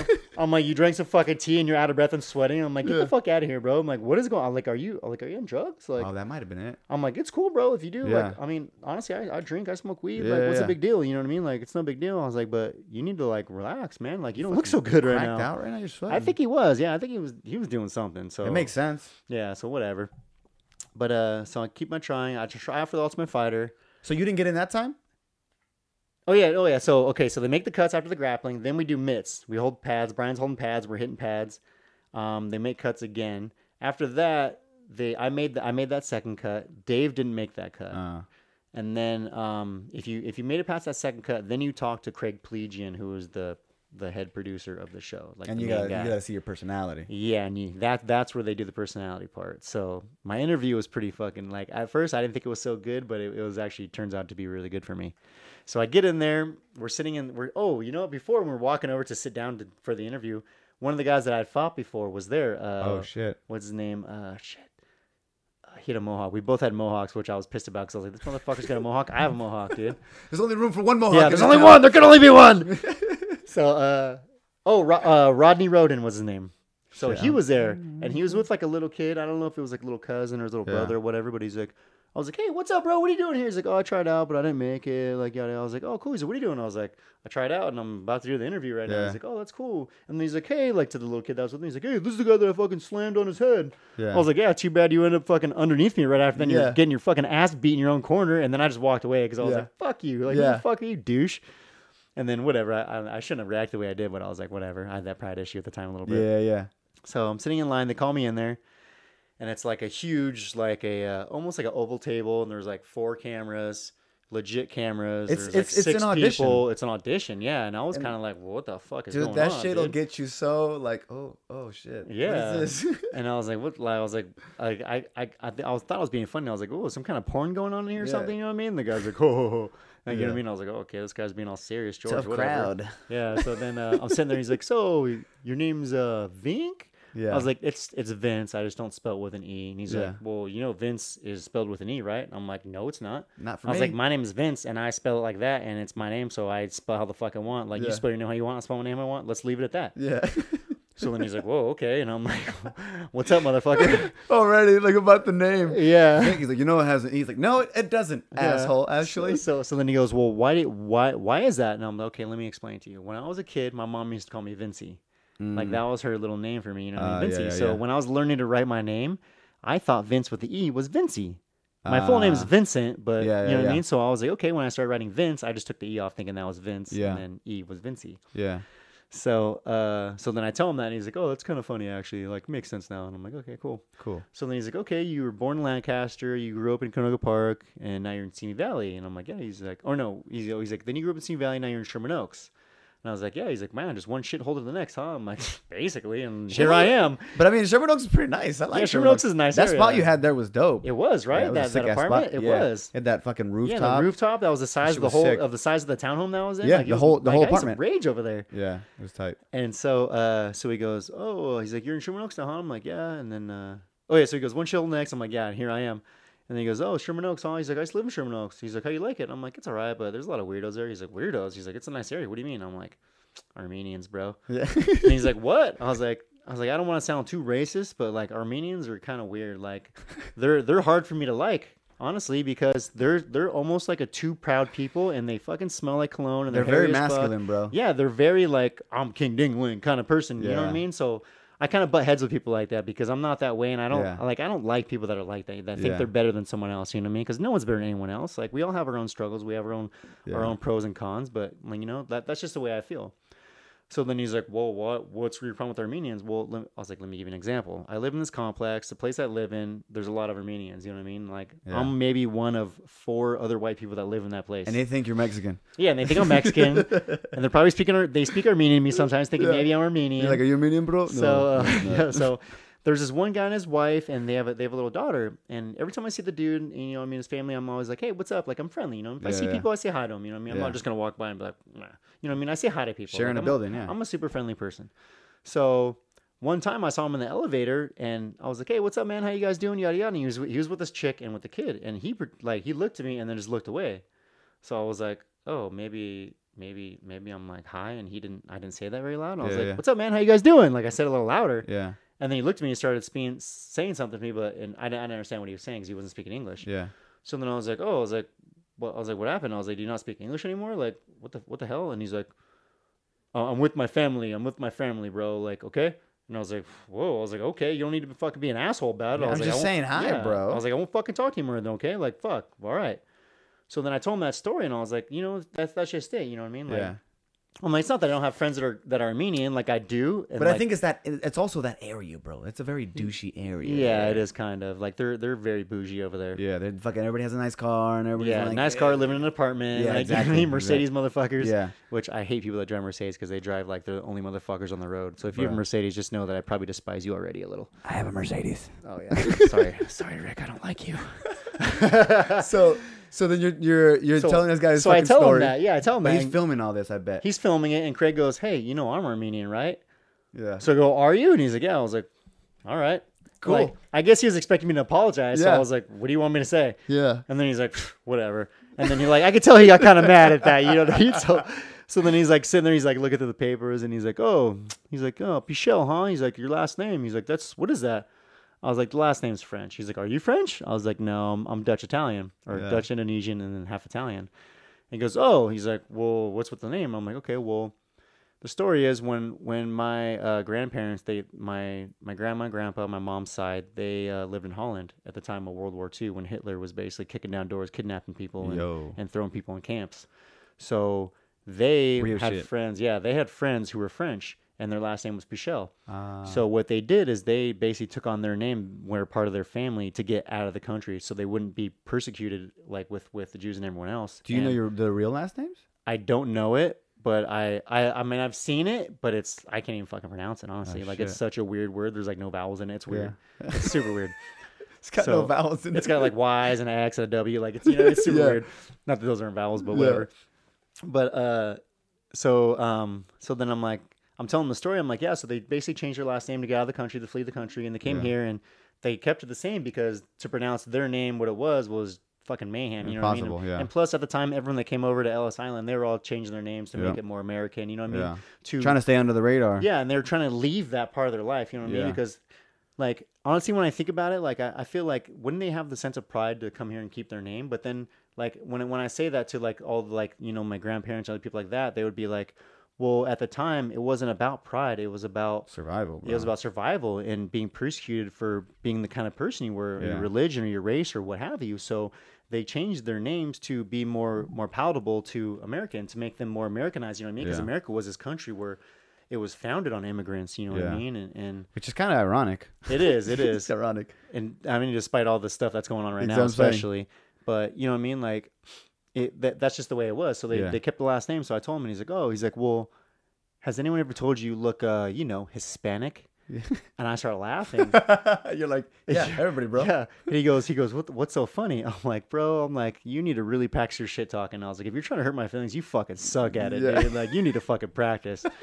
And so the other producers are like snickering at him. Yeah, he's fucking pissed at this point. Yeah. So he's like, all right, I think I'm fucking done with you. He's like, fuck off now. Yeah. I'm like, really? He's like, yeah. I was like, see ya. Gave him a salute, and I fucking walked out the door. And when I walked out, I was like, fuck, did I just fuck myself? Like, that's what they were looking for, bro. Yeah, and I didn't know, you know what I mean? So I was like, I was just being me, you know what I mean? I was just being my normal fucking self, poking at him, you know, poking at the bear. Poking at the bear, yeah. So I get out there, and what's his name?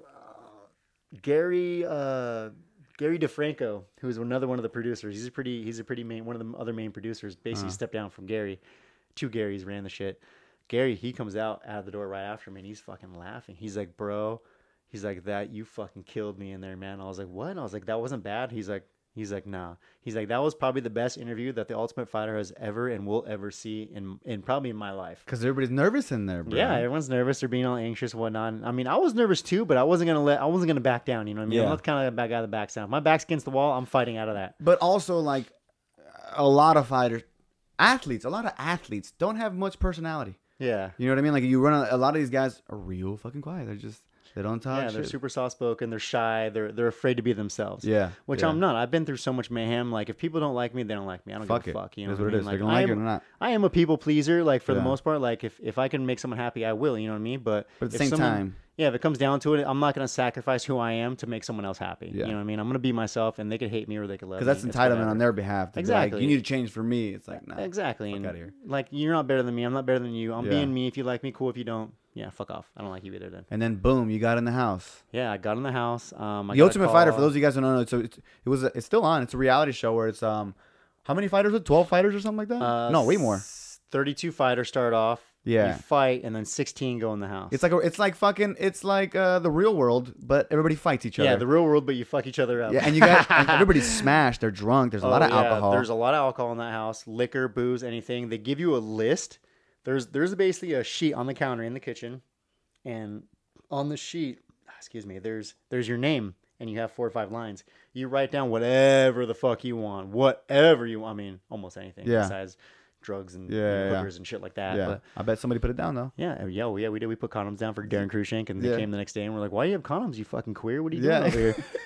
So Like we're just fucking teasing funny. him, you know? Yeah. So then, so you'd write it down, and the next morning it was like Christmas. All your shit was there, or it was in the fridge if it was refrigerated. Like it was fucking awesome. That's how they create a fucking crazy show though, where people are trying to kill each other in that house. Yeah, dude, exactly. So, dude, I remember when you were on that shit. There was a bar up in Santa Clarita. Everybody from the gym, we'd go and watch. Oh yeah, the sports bar, right? Yeah, the sports bar. I forget what it was called. It's not there Yeah, anymore. and it's like a physical therapy place now. But we would all go. And when you were fighting or whatever, and we'd all watch like the fucking fights and be like, shit, Vince is fighting, and the whole place would be wearing like a Vince shirt or some shit. Yeah, because Herman was making shirts at the time. Yeah, so Herman was. shirts Yeah, for me. My cousin was making shirts too. It was crazy, which I didn't even know because I was on the show and nobody could talk to you. Yeah, I was sequestered. I didn't have no outside contact. Like when I tried out for Ultimate Fighter 2, I was working for AAA for Swings Towing, doing AAA work. I was driving around selling batteries, installing batteries. I quit my job. I quit my job. I left my girlfriend at the time, Kelly, with enough money. I think I left like 3, 4, maybe $5,000, enough to pay the bills for 3 months because I was gonna be gone for 3 months. Yeah, you're like, here's the money. Hopefully we can figure this shit out. Yeah, so I was like, here's the money. Like, you know what I mean? I don't want to leave you like stranded to pay for everything. So here's money. Like, use what you need to, whatever. Like, yeah, because you're taken care of too on the show. You don't have to spend shit. Yeah, and they paid us to be on the show. I was being told I was gonna pay like $500 a week or something, which was cool by me. You know what I mean? That pays my bills. Yeah. So I was like, cool. And then I quit my job, and they were like, are you sure you want to quit? And I'm like, I'm not looking back. Yeah. Like, this is a make or break for me. Well, AAA is always going to be there, bro. Yeah, yeah. And I was like, if I don't make it, you know, of course, I'm going to probably kind of want to come back and get my job back. You know what I mean? Hey, man, can I get my job back? I just want you to know that, like, I'm probably going to quit, though, because I'm going to make it. In my head, I'm making this. So they're like, okay, cool. I try out for the show. My first fight, super nervous. I'm in this hotel room. They give us... Like, I can't leave my hotel room. I can't talk to anyone. They took my cell phone. That's crazy. They took, like, my clothes, everything I had. You guys had a Twitter. That was it or something. I didn't even have the Twitter at the time. Or something like that. After you guys started tweeting or something. Yeah, yeah. I think I had my Facebook, my private Facebook. I had my fighter page Facebook, my Facebook. And then I had an Instagram. I just started Instagram because that's when Instagram started coming around. Yeah. And then I didn't even know what Twitter was. So I try out. We're in this hotel room sequestered, getting medicals and stuff done. And then they're okay. Fights are March 1st, Friday night. Be ready. You got to make weight Thursday. You're fighting Friday. Be ready. I'm like, so we're all like, who are we fighting? Oh. You'll find out. You'll find out night of the fight. Okay, whatever. So we're sitting there, and I think we found out a weigh-in. So we all weighed in, and then we're sitting in the UFC gym, and I mean, just looking around there, I just felt so accomplished. You know what I mean? Even though I wasn't anywhere and I wasn't anyone. But there was guys there. There was like who was there? Think about that fucking tail around the goddamn hotel where 600 and plus people were trying to try out for this show. And from 30 you guys. From that to the bottom 32, and the guys that were there were like Ali Quinta, James Krause, Miles Fury.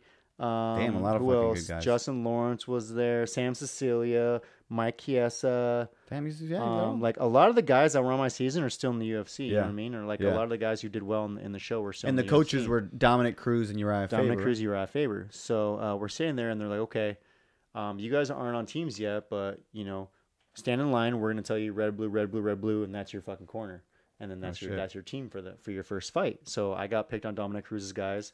He had Phil Davis, Lloyd Irvin, Ross Pearson, and I think Shannon Slack, and they were all like, okay, like they're interviewing me. They're like, okay, like what's your skill set? And I was like, they're like, how much training you have, yada yada. I was like, honestly, like I've been training since 2007, 2 years. So I don't know.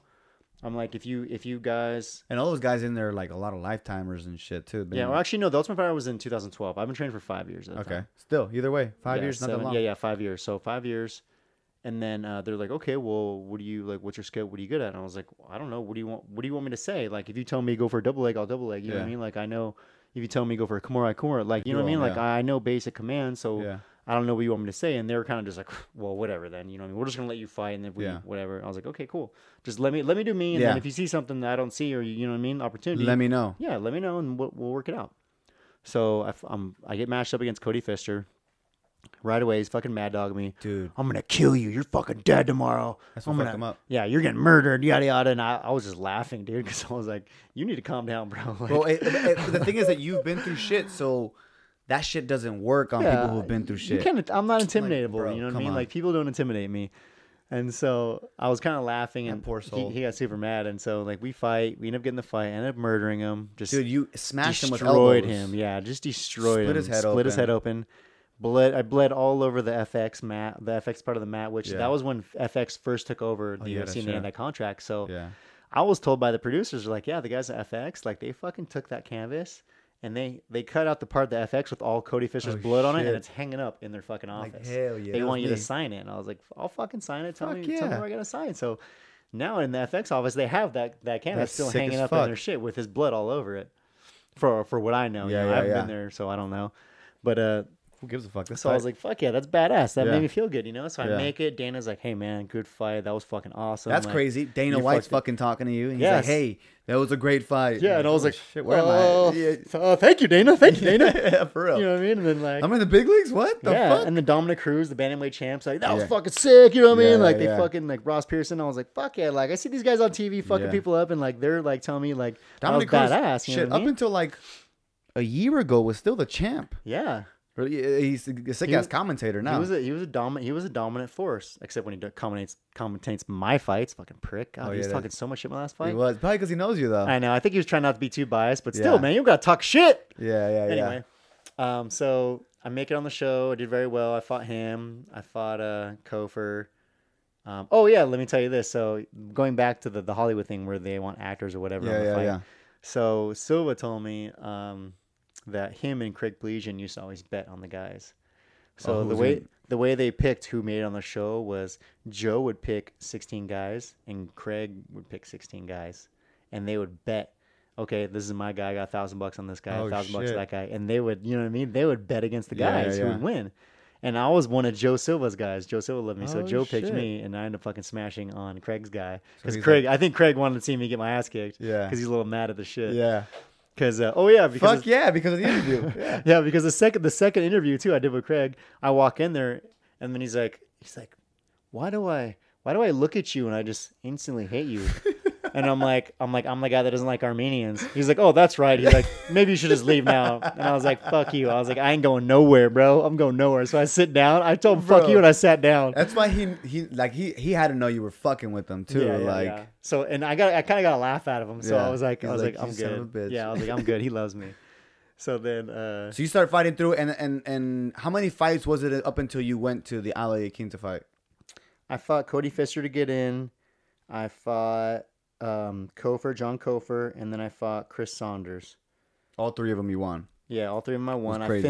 I finished Cody Fisher. I finished John Kofor, which got me an extra $5,000 each, and then I that just felt dominated fucking real nice. Chris Saunders. Yeah. Chris Saunders was actually a tough dude. I hit people and their fucking eyes cross or they go down. You know what I mean? Yeah. And typically their eyes, typically they go down. Yeah. But I hit Chris Saunders and I seen that dude's eyes cross like 4 or 5 times in that fight, and he would not go down. Like, he was a tough fucking That shit dude. could break you trying to break someone like Yeah, that. it's discouraging hitting someone with everyone you have. It's like that dream where you're just fucking someone up and they're laughing at you. Yeah, you know you're what I mean? hitting Like with that. fucking haymakers, and they're like, Yeah. I'm good. So there was that, and then when I actually fought Chris Saunders, he hurt me bad because he had good kicks. He had really strong leg kicks, and he was chopping at the lower part of my leg to try to fuck you slow up. me down. So I found out later once I got off the show that I had actually a fracture in my shin from him kicking me Yeah. in my low, right above my ankle. So then when I fought Al, I was limping like that whole week. You know what I mean? Because I fought Chris on Friday, and then Monday, Tuesday, Wednesday, Thursday we weigh in again. He just fought Habib, yeah. and he did He really well. Did really well. He actually did. He exposed a lot of holes. Yeah, he in did. Khabib, and I think that for if not Tony training would have for been him- there, I think Tony would have taken that fight. Seeing that, yeah, I was like, I damn. honestly think Tony Ferguson would beat Khabib That's what I think. because of his wrestling. Because he has good wrestling defense and he's dangerous off his back. Where Al's not a dangerous guy in jiu-jitsu. He's at a all. wrestler. Like, yeah, he's a wrestler. So he Yeah. has that good wrestling defense, and he's But he a also good comes boxer. from Matt Serra's camp. A lot of jiu-jitsu out there, so I don't know how his jiu-jitsu He is. does, but his jiu-jitsu is not that good. Yeah. That's his Achilles heel. He if I did. were to He say did he well had one. against Habib, though. But yeah, he either way. definitely did. And so I fought Al injured, and when Al knew that. So Yeah. when I fought Al, when Al fought everyone else, he was boxing, slugging. He didn't throw. He threw maybe 2 kicks in the Yeah. 4 fights that he had. But when he was fighting me, constantly chopping my leg because he knew it hurt. Yeah. And so That's what you do, though. yeah, I honestly don't blame him because I would have done the same shit. Yeah. You know what I mean? And we lived in the same house, so he knew. We all knew. Yeah. You know what I mean? You know see if we're who's hurt or not. limping, who's fucking Yeah, hurting. we know. So that aspect, like, he beat me because of that, and I honestly feel like we should have had a 3rd round, but whatever. I'm not going to dwell on the past. He won. Good, good job. But like after that, I was like, so he fought in the finale. He fought Michael Chiesa at the finale. I didn't fight the finale because I was hurt, and I told them I didn't want to fight. Like, I'm injured. Yeah. And so, like, Joe Silva was like, don't worry about it. We like you. We're giving you a contract. Just dope. Heal up, and we'll get you a fight. I was dope. Like, fucking awesome, dude. Like, it was such a big relief to be not worried Give the about. nod. Not worried about, like, fuck, I need a fight on this night. You know what I mean? Yeah. And so that last week, I got to fucking hang out and party and have fun and kind of just watch the fights. Yeah, watch the fights and enjoy everything. Because I had a lot of friends that came out too. So I was just hanging out with my friends. You know what I mean? I had a good fucking time. That's like, it was really tight. fun. I got to see everyone for once again in 3 months. So normally the Ultimate Fighter is 6 weeks. Yeah. And that's it. Like, why did it go for 3 months? Because it was live. So my season was the only live season. I remember that. We would fight every Friday. There was a fight every Friday. And that was just the way my season went. And that's the only season they did like that, and that's probably the only season they'll ever do like that because of the format. It was no hard. one watches TV on Friday. Not nights. anymore. Everyone's out partying. You know what I mean? So it is what it is. But so you got the contract, and then your contract. This is where it gets crazy. Yeah, where it's like I go back to Big John's. Dominic and Eric Del Fiero invite me to train over at Alliance. So immediately I was like ecstatic, like, fuck yes, these dudes love me that much, and have that much like confidence in me that they want me to train with them. You know what I mean? And it's what the fuck was it? San Diego, right? Yeah, San Diego at Alliance, and I was like, you know what? I'm doing it. Yeah. So I went to Jong's. I told my coach Brian, I was like, hey, like, I want you to know that I'm still Big John's guy. I'm still part of the team. Yeah. However, I have this fight in December, and I'm gonna train at Alliance. Yeah. I was like, there's a lot of guys there. There's a lot of good guys there that I want to train with and get some time in, yada, yada. And he's like, well, there's good guys here, too. And I was like, I know, and these are the guys that, like, got me to where I am, but these guys are at a whole new level. Yeah, like, it's the UFC, and, like, me making it to the UFC, I knew that it would be hard to get there, but I didn't realize how hard it would be to stay there, you know what I mean? That's the hard part. And to keep my sanity and stay in the UFC. So I'm telling him about this, and he's upset. So I'm like, listen, you're still going to be my main coach. You're still in my corner, but I'm just going to be out there training every week. And then, every other week I'll be out here training. I remember there was like a weird air in the gym. Like, everybody's like, oh, man. And I didn't know, but at the time, I guess, like, the gym was kind of falling apart. I'm not sure what was going on, but, like, I kind of felt like maybe it was me a little bit that I left. It was a combination of a lot of things. A lot of fighters that were leaving and coming back. And it happens with the sport. And that's the process of it, you know what I mean? Yeah. Like, we would have fight team tryouts. We'd take 20 people, and then next week only like 8 people would show up because the rest of them thought it was fucking easy. You know what I mean? They think being a fighter is easy, and it's no big deal. And then you're there 5 days a week, and like, I'm fucking dying. Yeah. When I tried for the team, I thought they were going to pay me. Yeah. I thought I was going to get paid to fucking train. They're like, no, bro, you got to pay us. They're like, yeah, you're paying us $120 a month, which I didn't have a fucking job to even pay these motherfuckers, like a decent job to pay these motherfuckers. Like, dude, my plans are ruined. Yeah, and at the time, I moved out of Sal, living with my buddy Sal, because his brother, I was getting along with his brother. I was having issues, and like, I left before an uncomfortable position turned into a bad position. You know what I mean? Yeah. So, which is probably the best idea anyway, because you were there like... Yeah, and I left before things got bad, you know what I mean? Because I could see it. I'm a very perceptive person. So I left, and I was living with my friends who I've known for years too. But they're Butters. Their last name is Butter. I call them Butters. But there's 2 twins, and then their brother Corey, who's my age, that I went to school with. And so I was renting basically a corner of their room. So, like, I had a twin bed that was like, they had a closet. He had a closet that was like across the room, maybe like twice of that closet right there. Yeah. Like across this wall. And I had a twin bed, and that little piece of the closet was mine. Like, that was my little area, you know what I mean? A corner of a room. And I paid him $200 a month to live there. Hey, man. And like, that works. I mean? Yeah. And that was my life for a little bit. And then, I lived there. I was training. I was doing my thing, and, yada, yada, training. And then after that, then I ended up moving out of there, because another kind of weird situation with like Jared, I could tell like I was kind of outstating my welcome, you know what I mean, a little bit. Yeah. And I could tell that he like, because he always had like, he had girlfriends and stuff, so I was kind of like, I was kind of a cockblock, I guess, for him. Yeah, I was hanging out. I was like that that third wheel for him, you know what I mean? Fuck, Vince, get out of here. Yeah, so, and I would let him too, honestly. Yeah. Like, I would just like, give me a heads up and I'll leave, or I'll fucking sleep downstairs, like, no big deal. Yeah. Just don't be fucking on my bed, Rogues. I don't want your shit tainted my shit. Yeah. So then I left there, and I ended up, my friends, another good friends that I had, Shooks, who Alan Shook, and his wife Krista, they took me in. Simi, no? Yeah, he just moved, actually. They live in Florida now. Oh, shit. So they took me in. They're like, hey, we got a trailer on the side yard. If you want to live in the trailer, pay me a few $100 a month, and we're good. Yeah. And then also, Krista, his wife, was a VP for this credit card processing company, so she got me a job too, a decent job where I was making good money. I think I was making like $14 an hour, which is dog shit, but back then it was a lot of money. Yeah, that was good money for me, because I was making $8 an hour at this fucking sporting goods store that I was at, slaving away all, you know what I mean? So when you started training at Dominic Cruz's, how long was that? or alliance, I should say, before you went to your first fight in the UFC? I was there. So I got to the UFC when June. I took a couple months off. I started training again in September. Is when I started to get back in the gym. I took a few months off to let my leg heal, let my body heal, kind of just hang out and just enjoy myself, you know what I mean? Because I was in a 3-month pressure cooker, bro. Like, you're in a house with a bunch of other motherfuckers trying to kill you. And like, I love fighting and it's my passion, but at the same time, I was like, I need to be away from it right now. It's just stressful, bro. Yeah, I don't want to fucking see a gym, be in a gym, or talk about a fucking gym or training or anything right now. You know what I mean? I just want to enjoy my time with my girlfriend. You know, Sam Cecilia came out and visited me. Like, we hung out and stuff. Like, me and Sam are still good friends. You know what I mean? I go visit him. I went to his wedding. Like, you know what I mean? Like, that's tight. I made good friends on that show. Enemies too, but whatever. Yeah. So, I'm training at Alliance for my fight, you know, and I don't want to bring too much sore subject to it, but Eric Defier wanted to manage me. I told him no, and then I kind of got shined on a little bit over there. Like, he kind of pushed me to the side after that. Yeah.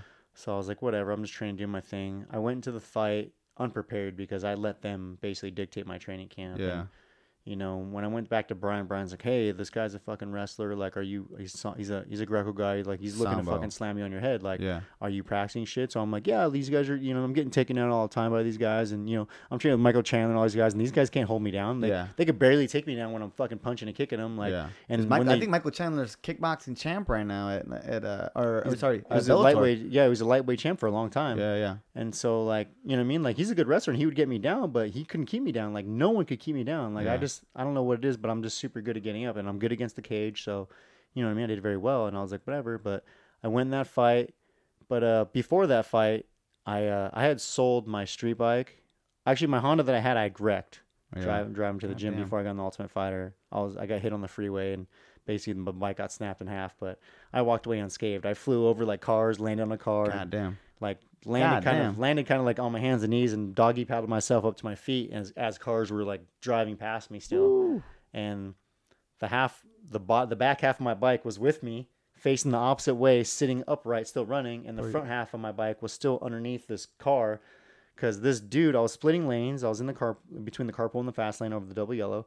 This guy went over the double yellow to go in the carpool lane, right where the 405 and the 5 meet. I know where it's at. And I slammed right into him. There's nothing I could have done. You know what I mean? I was doing like 55 miles an hour. Well, you need to get a tank. That's what you fucking need. I know. But then I'd murder so many people. No, I'd murder people because I get such bad road rage, dude. I'd run cars over.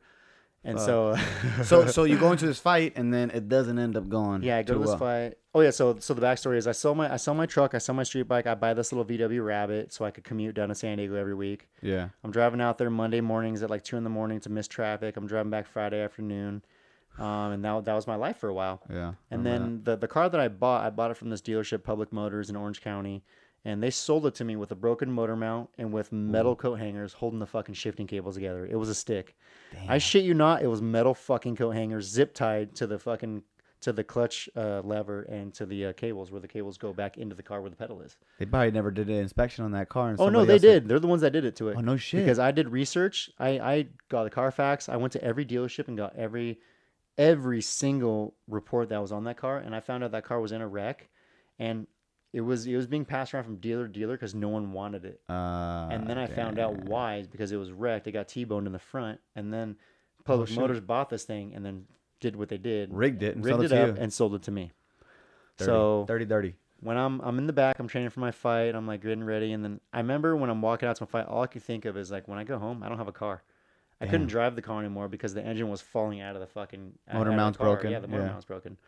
So like, and I called the dealership and was like, "Hey, like this car's fucked up." I remember that they were fucking assholes about it. Yeah, too. I was like, "You guys need to either give my money back or fix this fucking car legit." Yeah, you know what I mean. But I don't want you fixing it. I want to take it to a VW dealer and have them fix it. Yeah, none of those coat hanger shit. Yeah, and they're like, "Well, how do we know you didn't do it?" And I'm like, "I've had this car for a month. Yeah, I have full coverage on it. Why would I rig my car in such a way? You know what I mean? Like, it doesn't make sense. Your fucking argument is stupid. Yeah. You guys, whether you known it or not, sold me the car like this, and you need to make this right."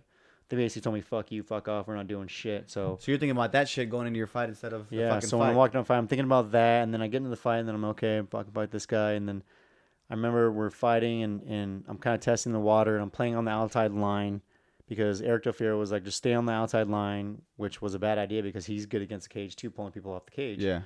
And so, bam, I get slammed on my head. I'm like, okay, that wasn't so bad. You know, no big deal. Like, he's just throwing me. It's not really hurting me. Yeah. The second time, bam, slammed my head, and I kind of got rocked from it a little bit. And I remember everything being just slow motion because I was like rocked, and I was still defending myself pretty good. But then I remember I need to get up and get away from him. Yeah. So I get up, and then he goes to like wrap me up again, and I remember trying to like push on his arms, and I was pushing on his hands trying to break the grip, and when I did, he went over my arm, but it was such slow motion because I remember he pulled his hand away, and I was still like this, and he wrapped up both my arms, or I think just one arm actually, and I got stuck, and then like I went up, and I was like, oh fuck, here we go again, boom, and then I remember hitting, and I remember like going to push myself up, and then I blink, and then I'm pushing myself up again, and everyone's in the ring already. And I knew immediately, like, fuck, I got knocked out. Because I've been knocked out. I've knocked myself out before, like, on dirt bikes and shit. So I'm like, fuck, that's I got a nasty knocked feeling. out. Yeah, and it was like, immediately. First I was loss. Like, fuck, yeah, my first loss. I got knocked out. It was in the first round, like, a matter of minutes. And so, like, that was a hard thing for me to take. It was a hard pill to swallow, man. Like, I fucking cried. Like, even till, like, today, it's still, like, the emotions I had still hurt me, man. Like, that was a hard thing for me to go through. And I was there with, like, my chick who, like, my ex-fiance at the time. I think, I don't know if we were engaged at that time. No, we weren't engaged then. We were still dating. And then, like, you know, with her and her family and friends and stuff. And then we were kind of just hanging out partying. And I remember just being so sad, man. And, like, I felt like no one gave a shit. You know what I mean? Everyone was partying and just having a good time because we're in Vegas. Everybody's on celebration mode, and you're having the worst fucking day of your life. Yeah, so that kind of hurt me too. And then, like, you know what I mean? Like, it was just kind of like insult to injury where everyone's like, let's go out and party. And I'm like, I don't even want to be in public right now. Yeah, they're trying to get your mind off it, yeah, probably. I know, but I was so embarrassed. And so, like, you know what I mean? That was my first, like, real loss, you know what I mean? Like that. Like, it was a really hard thing for me to go through. And I got injured. I hurt my shoulder in that fight. So I had to get surgery. I was out for 2013. I remember that. You had a fucking physical therapy. Yeah, my shoulder. I was, dude. I had to recuperate. I had to get my bicep reattached. God damn. I couldn't lift a plate of food for 6 months. That shit'll fuck with you too. Yeah, it was a very humbling and hard thing for me to do. I couldn't even wash myself. Like, my girlfriend had to fucking wash me, dude. Yeah. Like, I couldn't do anything with my arm. You're helpless. I was fucked up. Yeah. So then, I'm good. I come back 2014. I fight in January. My comeback fight against Garrett Wiley. I do good. Dominated him. I felt great. I was super healthy. Didn't get injured in that fight. Till Silva, what's up? Give me another fight. Yeah. So it was like, cool, I got you. Anthony and Jaquani in May. Fucked him up. UFC 173. I was like, fuck yeah. So in the fight with Njokuani, first 30 seconds, he throws a right hand, breaks my fucking orbital, breaks my face, gives me instant double vision. In the same altercation, in the same exchange, I poked him in the eye because I reached out to stop him to basically like face bomb him. And I poked him in the eye as he hit me. And so the referee stops the fight, goes to cater to Anthony. You know, I'm sitting in my side of the cage, and you're like, seeing three of this motherfucker. Yeah, and I'm like, fuck, my eye's fucked up. I'm trying to rub it, but I just have gloves, and there's like grease on my face. So I'm like putting grease in my eye, and then I'm like, I'm trying to get my shorts to like wipe my eye with, like, you know what I mean? I'm like, just give me a towel. Yeah. So the ref, Mark Smith, comes over to me, and he's like, hey man, he poked him in the eye, yada yada. I was like, dude, I get poked in the eye too, bro. Look at my fucking eye right now, like my shit hurts. I was like, can I get a towel or something? He's like, no, I can't give you nothing like that. And I was like, why are you fucking catering to this guy, but you're not letting me fucking clear my eye? Like, what the fuck? So then, like, whatever, and then he's like, okay, accidental, like, yada yada. We continue the fight. As I'm still fighting with double vision, so I'm like swinging, I'm missing, I'm getting tagged. And that first round, I remember like, fuck, like something's wrong. Like my vision's not coming back. Like, what's going on? So scary. I go, super scared. And he's knocked out half of his wins, more than half of his wins. So I'm like, I'm gonna get knocked out again. Like, fuck. So I go to the corner. I tell Brian, I'm like, hey, dude, like, I can't see out of my left eye. Like, I have double vision right now. Like, if I close one eye, I'm okay, but I can't fucking see, dude. Fuck no, you can't fight with one eye though. Yeah, I was like, I don't know what to do. And he's like, why do you need to see? I'm like, what? I was like, because I can't fucking see what I'm doing. He's like, dude, fuck that. He's like, slip a jab, do something, get a hold of this guy, and throw this motherfucker around. Dude, and that's exactly what you did, bro. He's like, what have you been working on? I was like, wrestling. He's like, well, go wrestle, fuck this guy. He's like, you can't see, you don't need to see once you had a hold of him, right? He's like, you can grapple eyes closed, right? We do that. I'm like, yeah. He's like, go grapple with your eyes closed. So I was like, fuck yeah, dude. Like, that was what I needed to hear, honestly, because at that point, smart. I was kind of like Raquel Pennington in her last fight, where I was like, I'm done. I don't know what to do. Yeah, dude, that was so mad that they didn't let her fucking. They should have let her fucking get out. She's like, I'm done. Yes and no. Like, we'll talk about that afterwards, but I'll explain another side of that that might change you to that, because I got turned because I felt the same way. Yeah. So Brian tells me that. I'm like, okay, cool. So I end up slipping one of his jabs. I get a hold of him. I'm fucking tossing this dude around. I ended up knocking him out in the second round. I had him turtled, and I threw an uppercut underneath his armpit, knocked him out. He went limp. And I'm like, fuck yeah, I knew I knocked him out. I knew he was out. So I was like, yeah, I'm like, bonus shots, you know what I mean? Yeah. So I'm like swinging more. I wake him back up, fucking punching him. He gets up, runs, hits the cage, and, you know, we continue fighting. So the rest of the 2 rounds, I'm just tossing around, picking him up, slamming him, just beating on him, you know what I mean? Just ruining this dude. I ended up winning the fight, unanimous decision, doing my thing. Afterwards, I teased the referee, Mark, because I was like, dude, he's like, hey, man. He's like, I know it was eye poke, you know what I mean? Because I think he got stopped again because he was trying to say I hit him in the nuts, which I didn't. It was like, I mean, it was kind of low, but I hit him on his belt, which is legal. I didn't hit him in his cup. I didn't touch his cup, but Mark was catering to him, you know what I mean? And I was like, dude, why are you catering this guy? Like, just because I'm black, you're going to like cater to this guy? And he was like, what? Like his reaction to me was like, what the fuck's you saying? I was like, well, I mean, you look how you're acting, bro. Like you fucking totally went to him, but not to me, you know what I mean? You didn't give me a towel or anything to clear my eye. Like, that's fucked up. So he's like, hey man, it's just, we're caught up in the motion, the moments, you know, I'm sorry, yada, yada. So I was like, whatever, no big deal. So I have double vision, right? I got my job back at AAA, but I was just working weekends, and then I ended up working full-time again because I needed the money. Yeah. And because I was out for 2013, so I basically, all my Ultimate Fighter money I blew through. Yeah, savings are gone. Yeah, and Sherman Oaks is an expensive fucking place to live. Fuck yeah, it is. You were right off of Ventura Boulevard, bro. Yeah. I was Ventura and Kester, man, like expensive. Yeah. So, yeah, because I think our rent was like $2,000 a month at that place. Yeah. So, fucking. I'm injured. I got double vision. I tell AAA, I'm like, hey, I want to come back to work, but I honestly can't. I can't drive. Like, I have double vision gnarly. I can't see straight. I had to, like, if I was to need to see straight, I had to look like this. Damn. Because I had to use this. Did you get surgery? What the fuck did you do? Yeah, I had to get surgery. I had emergency surgery that night on my face. They had to put a plate in my eye floor right here because I had entrapment in my eye muscle. So the eye muscle was getting caught in the fracture. And there was so much like swollen tissue in there that it was like creating a problem. And so I didn't know at the time, but I probably made it worse in the fight because I was blowing my nose out because my sinuses were fucked up. So like, and he hit me in the nose a bunch. My nose was bleeding. So I remember a couple times like blowing my nose out, which was a bad move. I should have sucked it in instead of out. Yeah. But you know, whatever, lesson learned. So I double vision. My boss said, okay, I'll give you a couple weeks. You know, hopefully it comes back. I'm like, cool. So he hits me up like 2 weeks later. He's like, hey, how's your vision? I was like, it's pretty fucking bad, bro. Like, I might not be back for like a month or two. He's like, well, I'm going to tell you what. He's like, you have another week. If you don't come back in a week, he's like, you don't have a job. Damn. I'm like, for real? He's like, yeah. And this guy, his name's Tom. He's a fucking asshole. He got hired in there after me. And ever since he got hired, he's been trying to fire me and I want to say 6 other dudes to basically hire his half-wit friends. Because he's in some stupid little motorcycle club, some little bullshit wannabe Hells Angel motorcycle club. And like, you know what I mean? Like, he was just trying to hire his dumbass friends, which he got one of them hired. And this guy is a fucking total idiot.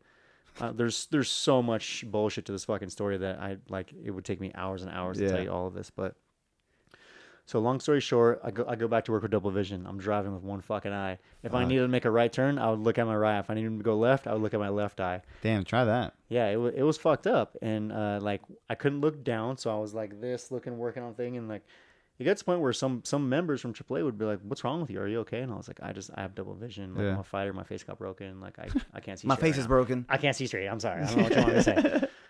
So November that year, that was May I fought. November that year, which I still had double vision, I got a call to change a tire, which I was a battery guy. I wasn't supposed to change tires, but one of the tow truck drivers who was buddy with one of the dispatchers was like, "Give the fucking tire change to this guy because I don't feel like fucking doing it," basically. Yeah.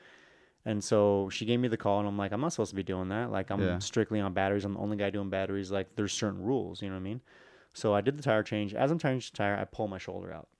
Fuck. The same one you got hurt? Opposite one now. Oh, fuck. So I pull my shoulder. I'm sitting there. I'm like, fuck. My arm is basically in shock, numb. I can't move it. Damn, bro. I'm like, right away, I'm like, I fucking just hurt myself. And I was kind of embarrassed because I'm like, I'm a fucking professional athlete, and I couldn't pulled my arm out. I pulled my arm changing a fucking tire. Yeah, God, like what kind of bullshit is this? You know what I mean? Like, to add more insult to injury. So that happened. I got hurt in November that year. I go to the doctor. You know, I check it out. They take X-rays. I'm like, I didn't break anything. It's muscle. Like, I need an MRI done. They're like, well, whatever. We need an X-ray first. So yeah. So I'm like, whatever. I'm going through the process. They do an MRI. MRI is so shitty, you can't even tell what was in the MRI. So I had them do, and they were fighting me the first 3 months because that dude Tom was telling him, no, he's fine. He didn't do this. He didn't do this at work. At work, he did this training. Fighting. Oh shit! Are we dying over here? I don't know. Your camera's The dying. screen just turned black and did something. Boom! These are all dying. Cameras are dying. Oh yeah, they're I dying. have to wrap this up soon. Okay. So you're going through all this shit. You pull your shoulder out, and then you're still in the UFC. Yeah, I'm still in the UFC. I pull my shoulder. He's telling Workman's Comp to fight me. Workman's Comp fight me for 3 months, trying to just accept it. I had to give them the UFC's number, all my coach's number, because I was like, I haven't been in the gym since May, since my fight. So there's no way that you could possibly ever try to blame this on the gym. I haven't been in the gym to coach, to teach, to even been to the gym. I've been home and work. That's it. Like relaxing, like resting. And so they finally accept the claim. You know, they say, okay, we'll give a contrast MRI, get a good MRI. Shows that I have a type 4 slap tear in my labrum. Fuck. I tore my rotator cuff and my bicep was torn. So I had to get my bicep reattached on this side too. I had to get major surgery to repair my labrum. And I was right back in the same fucking boat I was in 2013 when I fucked the shoulder up. Yeah. So now I'm going through, I had surgery. Actually. What does the UFC say about that?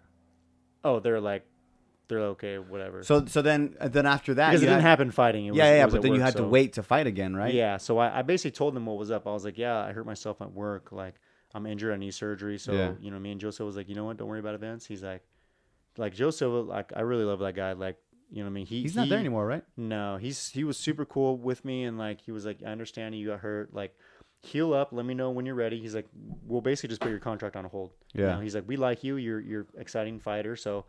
Don't worry about it. Yeah. Heal up, and then we'll take care of it. So right away, that was a pressure lifted off me because I was immediately worried about the UFC cutting me.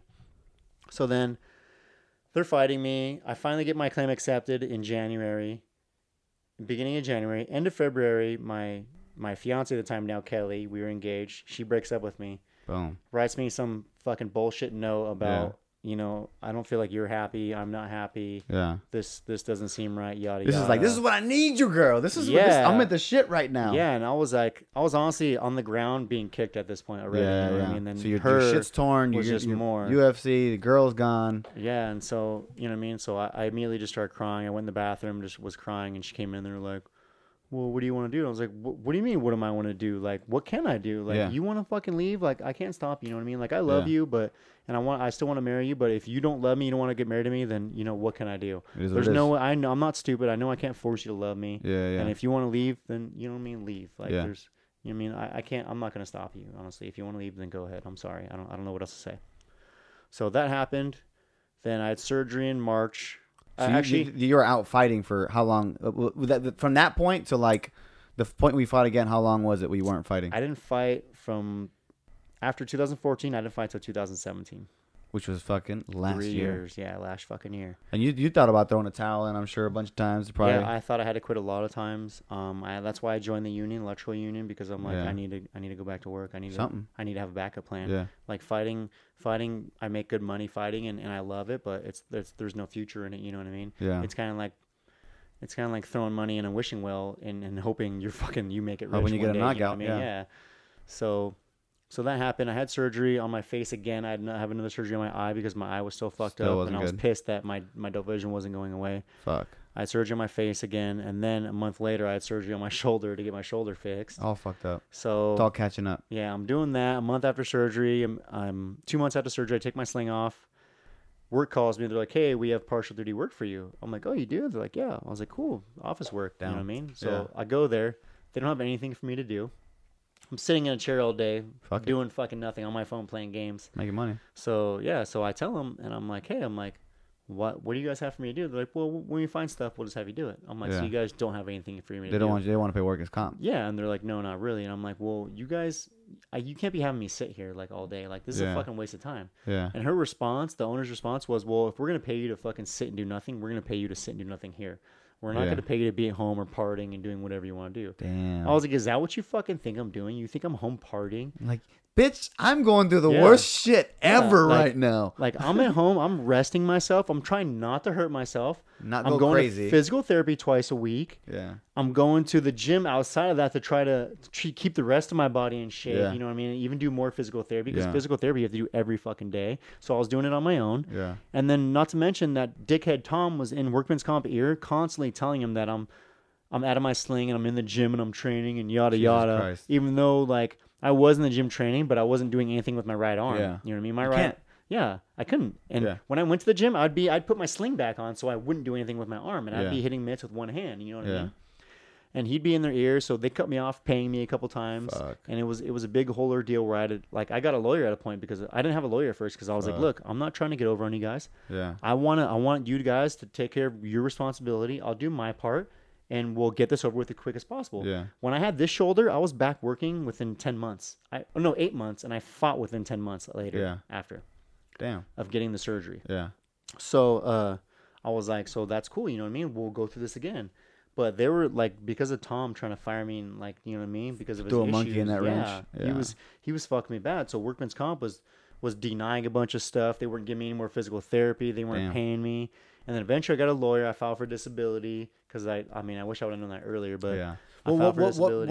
What made you get over that hump and get to fucking even train to even be like, you know, I'm gonna have another fucking fight? Honestly, it was my anger. I had so much anger. Getting back to the roots. Yeah, I had so much anger like built up inside of me towards the fight, my last fight, because I got my face broken, towards myself because I felt like I was stupid in that and not letting not being smarter in the fight and protecting myself because I didn't respect his power. So I was like, hit me, bitch, like you're not gonna hurt me. And you got broken off. I was mad at Tom. I've never really said this about anyone or anything, but if I could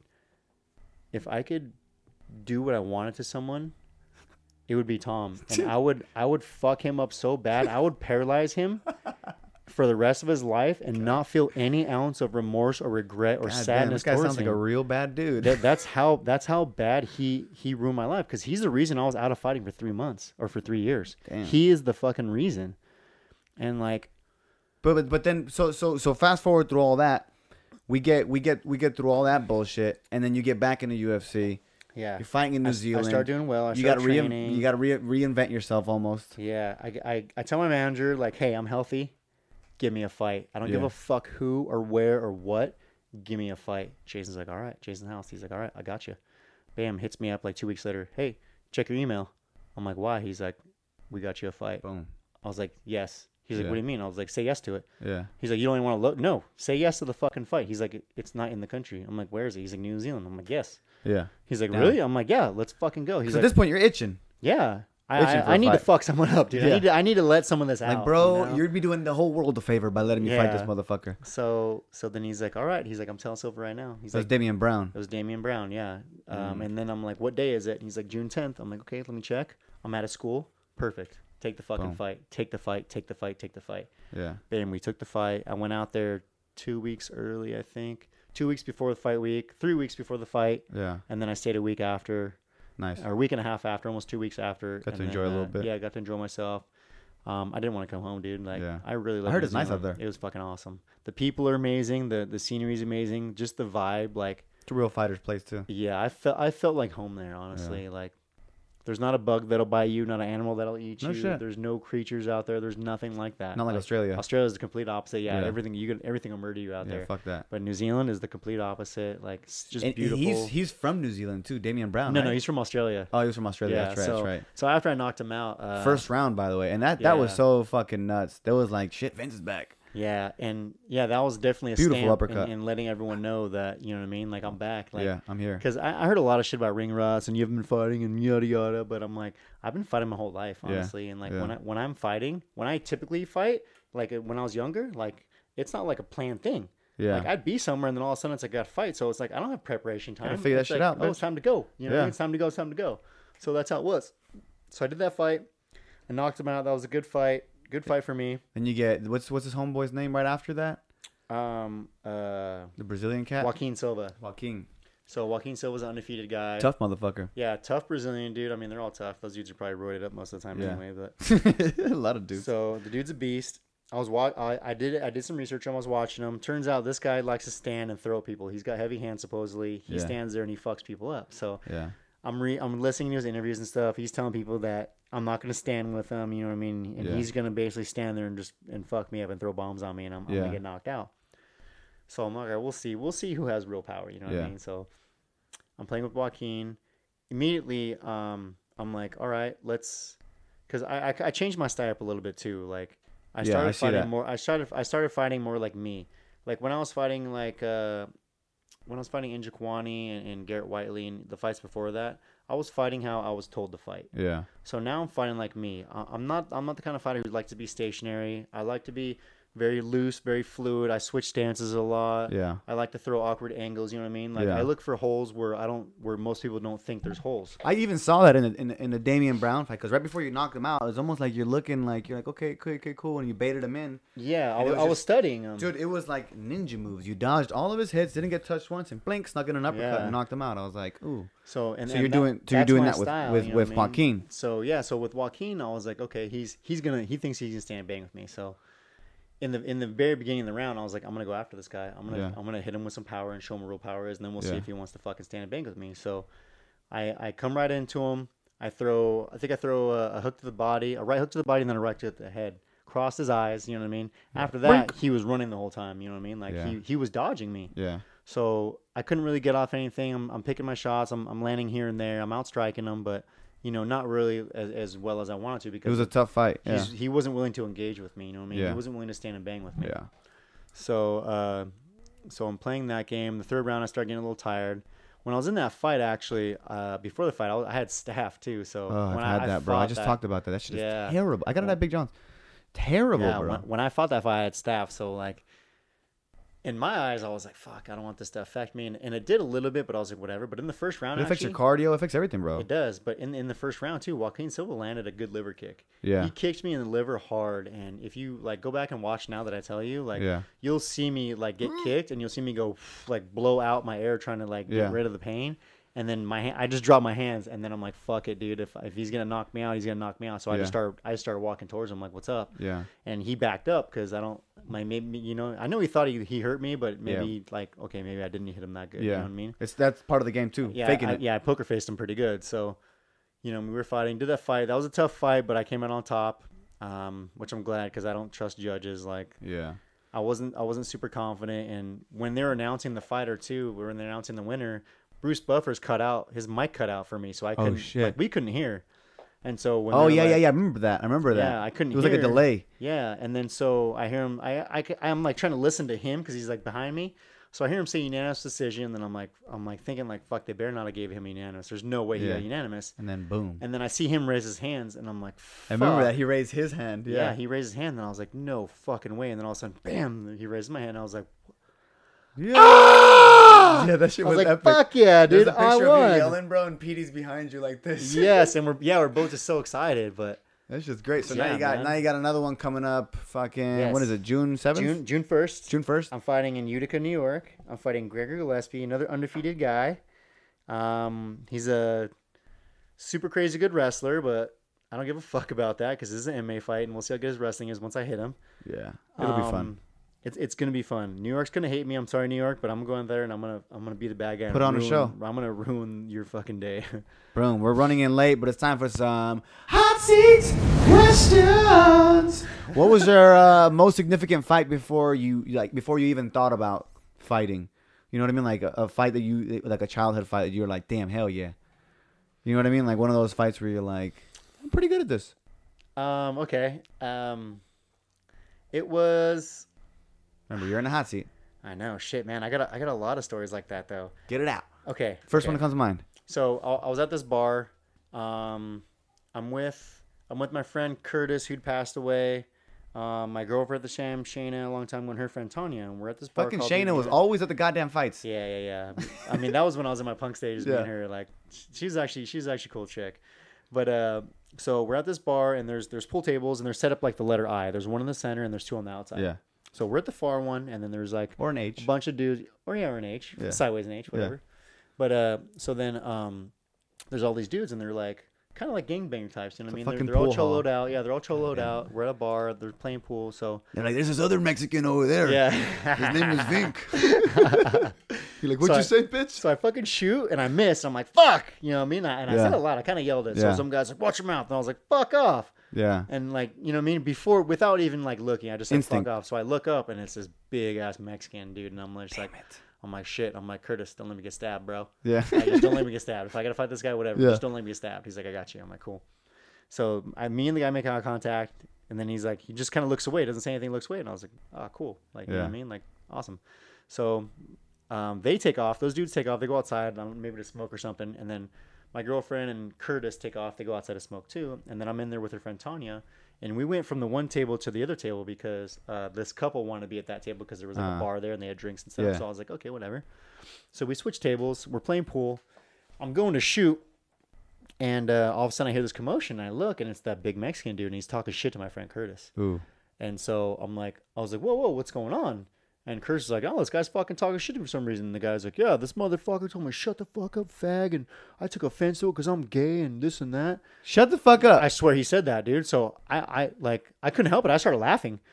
And I was like, what this big Mexican dude. Yeah, big Mexican dude. Like big thuggy looking Mexican dude. Like in a collared shirt with some big ass Ben Davis pants on. Yeah. You know what I mean? Like, hey, homie. Yeah. It's me and my boyfriend, dog. Yeah. So I started laughing and I was like, dude, I was like, hey, man, no one said nothing about you being gay. And like, you know what I mean? That's cool. Good for you. I was like, but that was me that said that. You told me to watch my mouth. I said, fuck off. I was like, you ain't my dad. You don't tell another grown man to watch his mouth. You know what I mean? Like, I don't know why you thought that was okay. Why you didn't think you were going to get a reaction like you did. He's like, oh, it was you, huh? And I was like, yeah, so leave my fucking friend alone. So then he comes up to me and he's like, he towers over me. He was like 6'4". He's a big dude. And so he kind of bumps me and I was like, hey, bro, like, I'm like, listen, I got the pool stick in my hand. So I'm like, I don't want no problems. Yeah. Let's just let bygones be bygones. You were wrong. I'm in the wrong. Like, let's fucking agree to disagree and score separate ways, dude. Like, I don't want to fight tonight. I'm here having fun. You're having fun. Like, let's, you know what I mean? Chill out. He's like, nah, fuck that. Now I want to beat your ass. Da-da. And he shoves me again. So I'm like, dude, I was like, listen, I do not want to fight. If I put this fucking pool stick down, I was like, I'm not going to say anything else. I'm just going to start fucking you up, bro. He's like, oh, you think so, you little fucking pussy? Da-da-da-da-da. Boom, shoves me again. This time he shoves me like hard. So I was like, fuck. I walked out, I put the pool stick down. Bam, I just cracked him. Down. This dude, he spun a 180, drops to his knees, falls on the floor, starts snoring. Oh, no. So embarrassing. I just kind of shrugged like, well, you know, what I warned him, you know what I mean? That's when you knew. Yeah, so I warned him. So then his friends come in. And they're like, oh my God, what the fuck? You fucking hit him with the pool stick? And I was like, no, I didn't. I fucking punched him. I was like, this guy's fucking over talking shit. I told him, you know, I don't want no problems. And look, I'll knock you out. Yeah, I'm like, look at him now. Yeah. So then I was like, well, what's up then? I was like, you guys want some fucking shit? You know, fuck that. One guy goes on the phone, calls the cops. He goes and calls the cops. Ooh. Oh, no, actually, no, he didn't call the cops yet. He's like, you fucking hit with a stick, yada. I was like, no, I didn't. I was like, pick your fucking friend up, dude. Like, get him out of here, bro. Like, yeah, we don't want no problems. So they're just leaving him there. So I started helping him up. So I rolled the dude over. And then he's like waking up at this time. So I'm like pulling him, I'm lifting him up. And he's like starting to come to. And he sees me. So when he realizes what happened or that it's me, he puts his hands up like he wants to fight. So I let him go. Yeah. Bam. He falls back down, hits his head. Out again. Snoring again. Starts snoring again. Damn. So I started laughing. And then I'm like, dude, honestly, bro, like pick your friend up and take him out of here before he fucking swallows his tongue. Like, bro, like get your fucking friend out of here, dude. God damn so it, then the guy's like, fuck you, I'm calling the cops. Bam, gets on his phone. I'm like, fuck. I could go to the bar and get my credit card because I got a tab. Close my tab out. As I'm walking to the bar, the bartender comes up. He's like, here, drinks are on me. I saw everything. You're good. Get the fuck out of here. I was like, serious? He's like, yeah. I was like, sweet.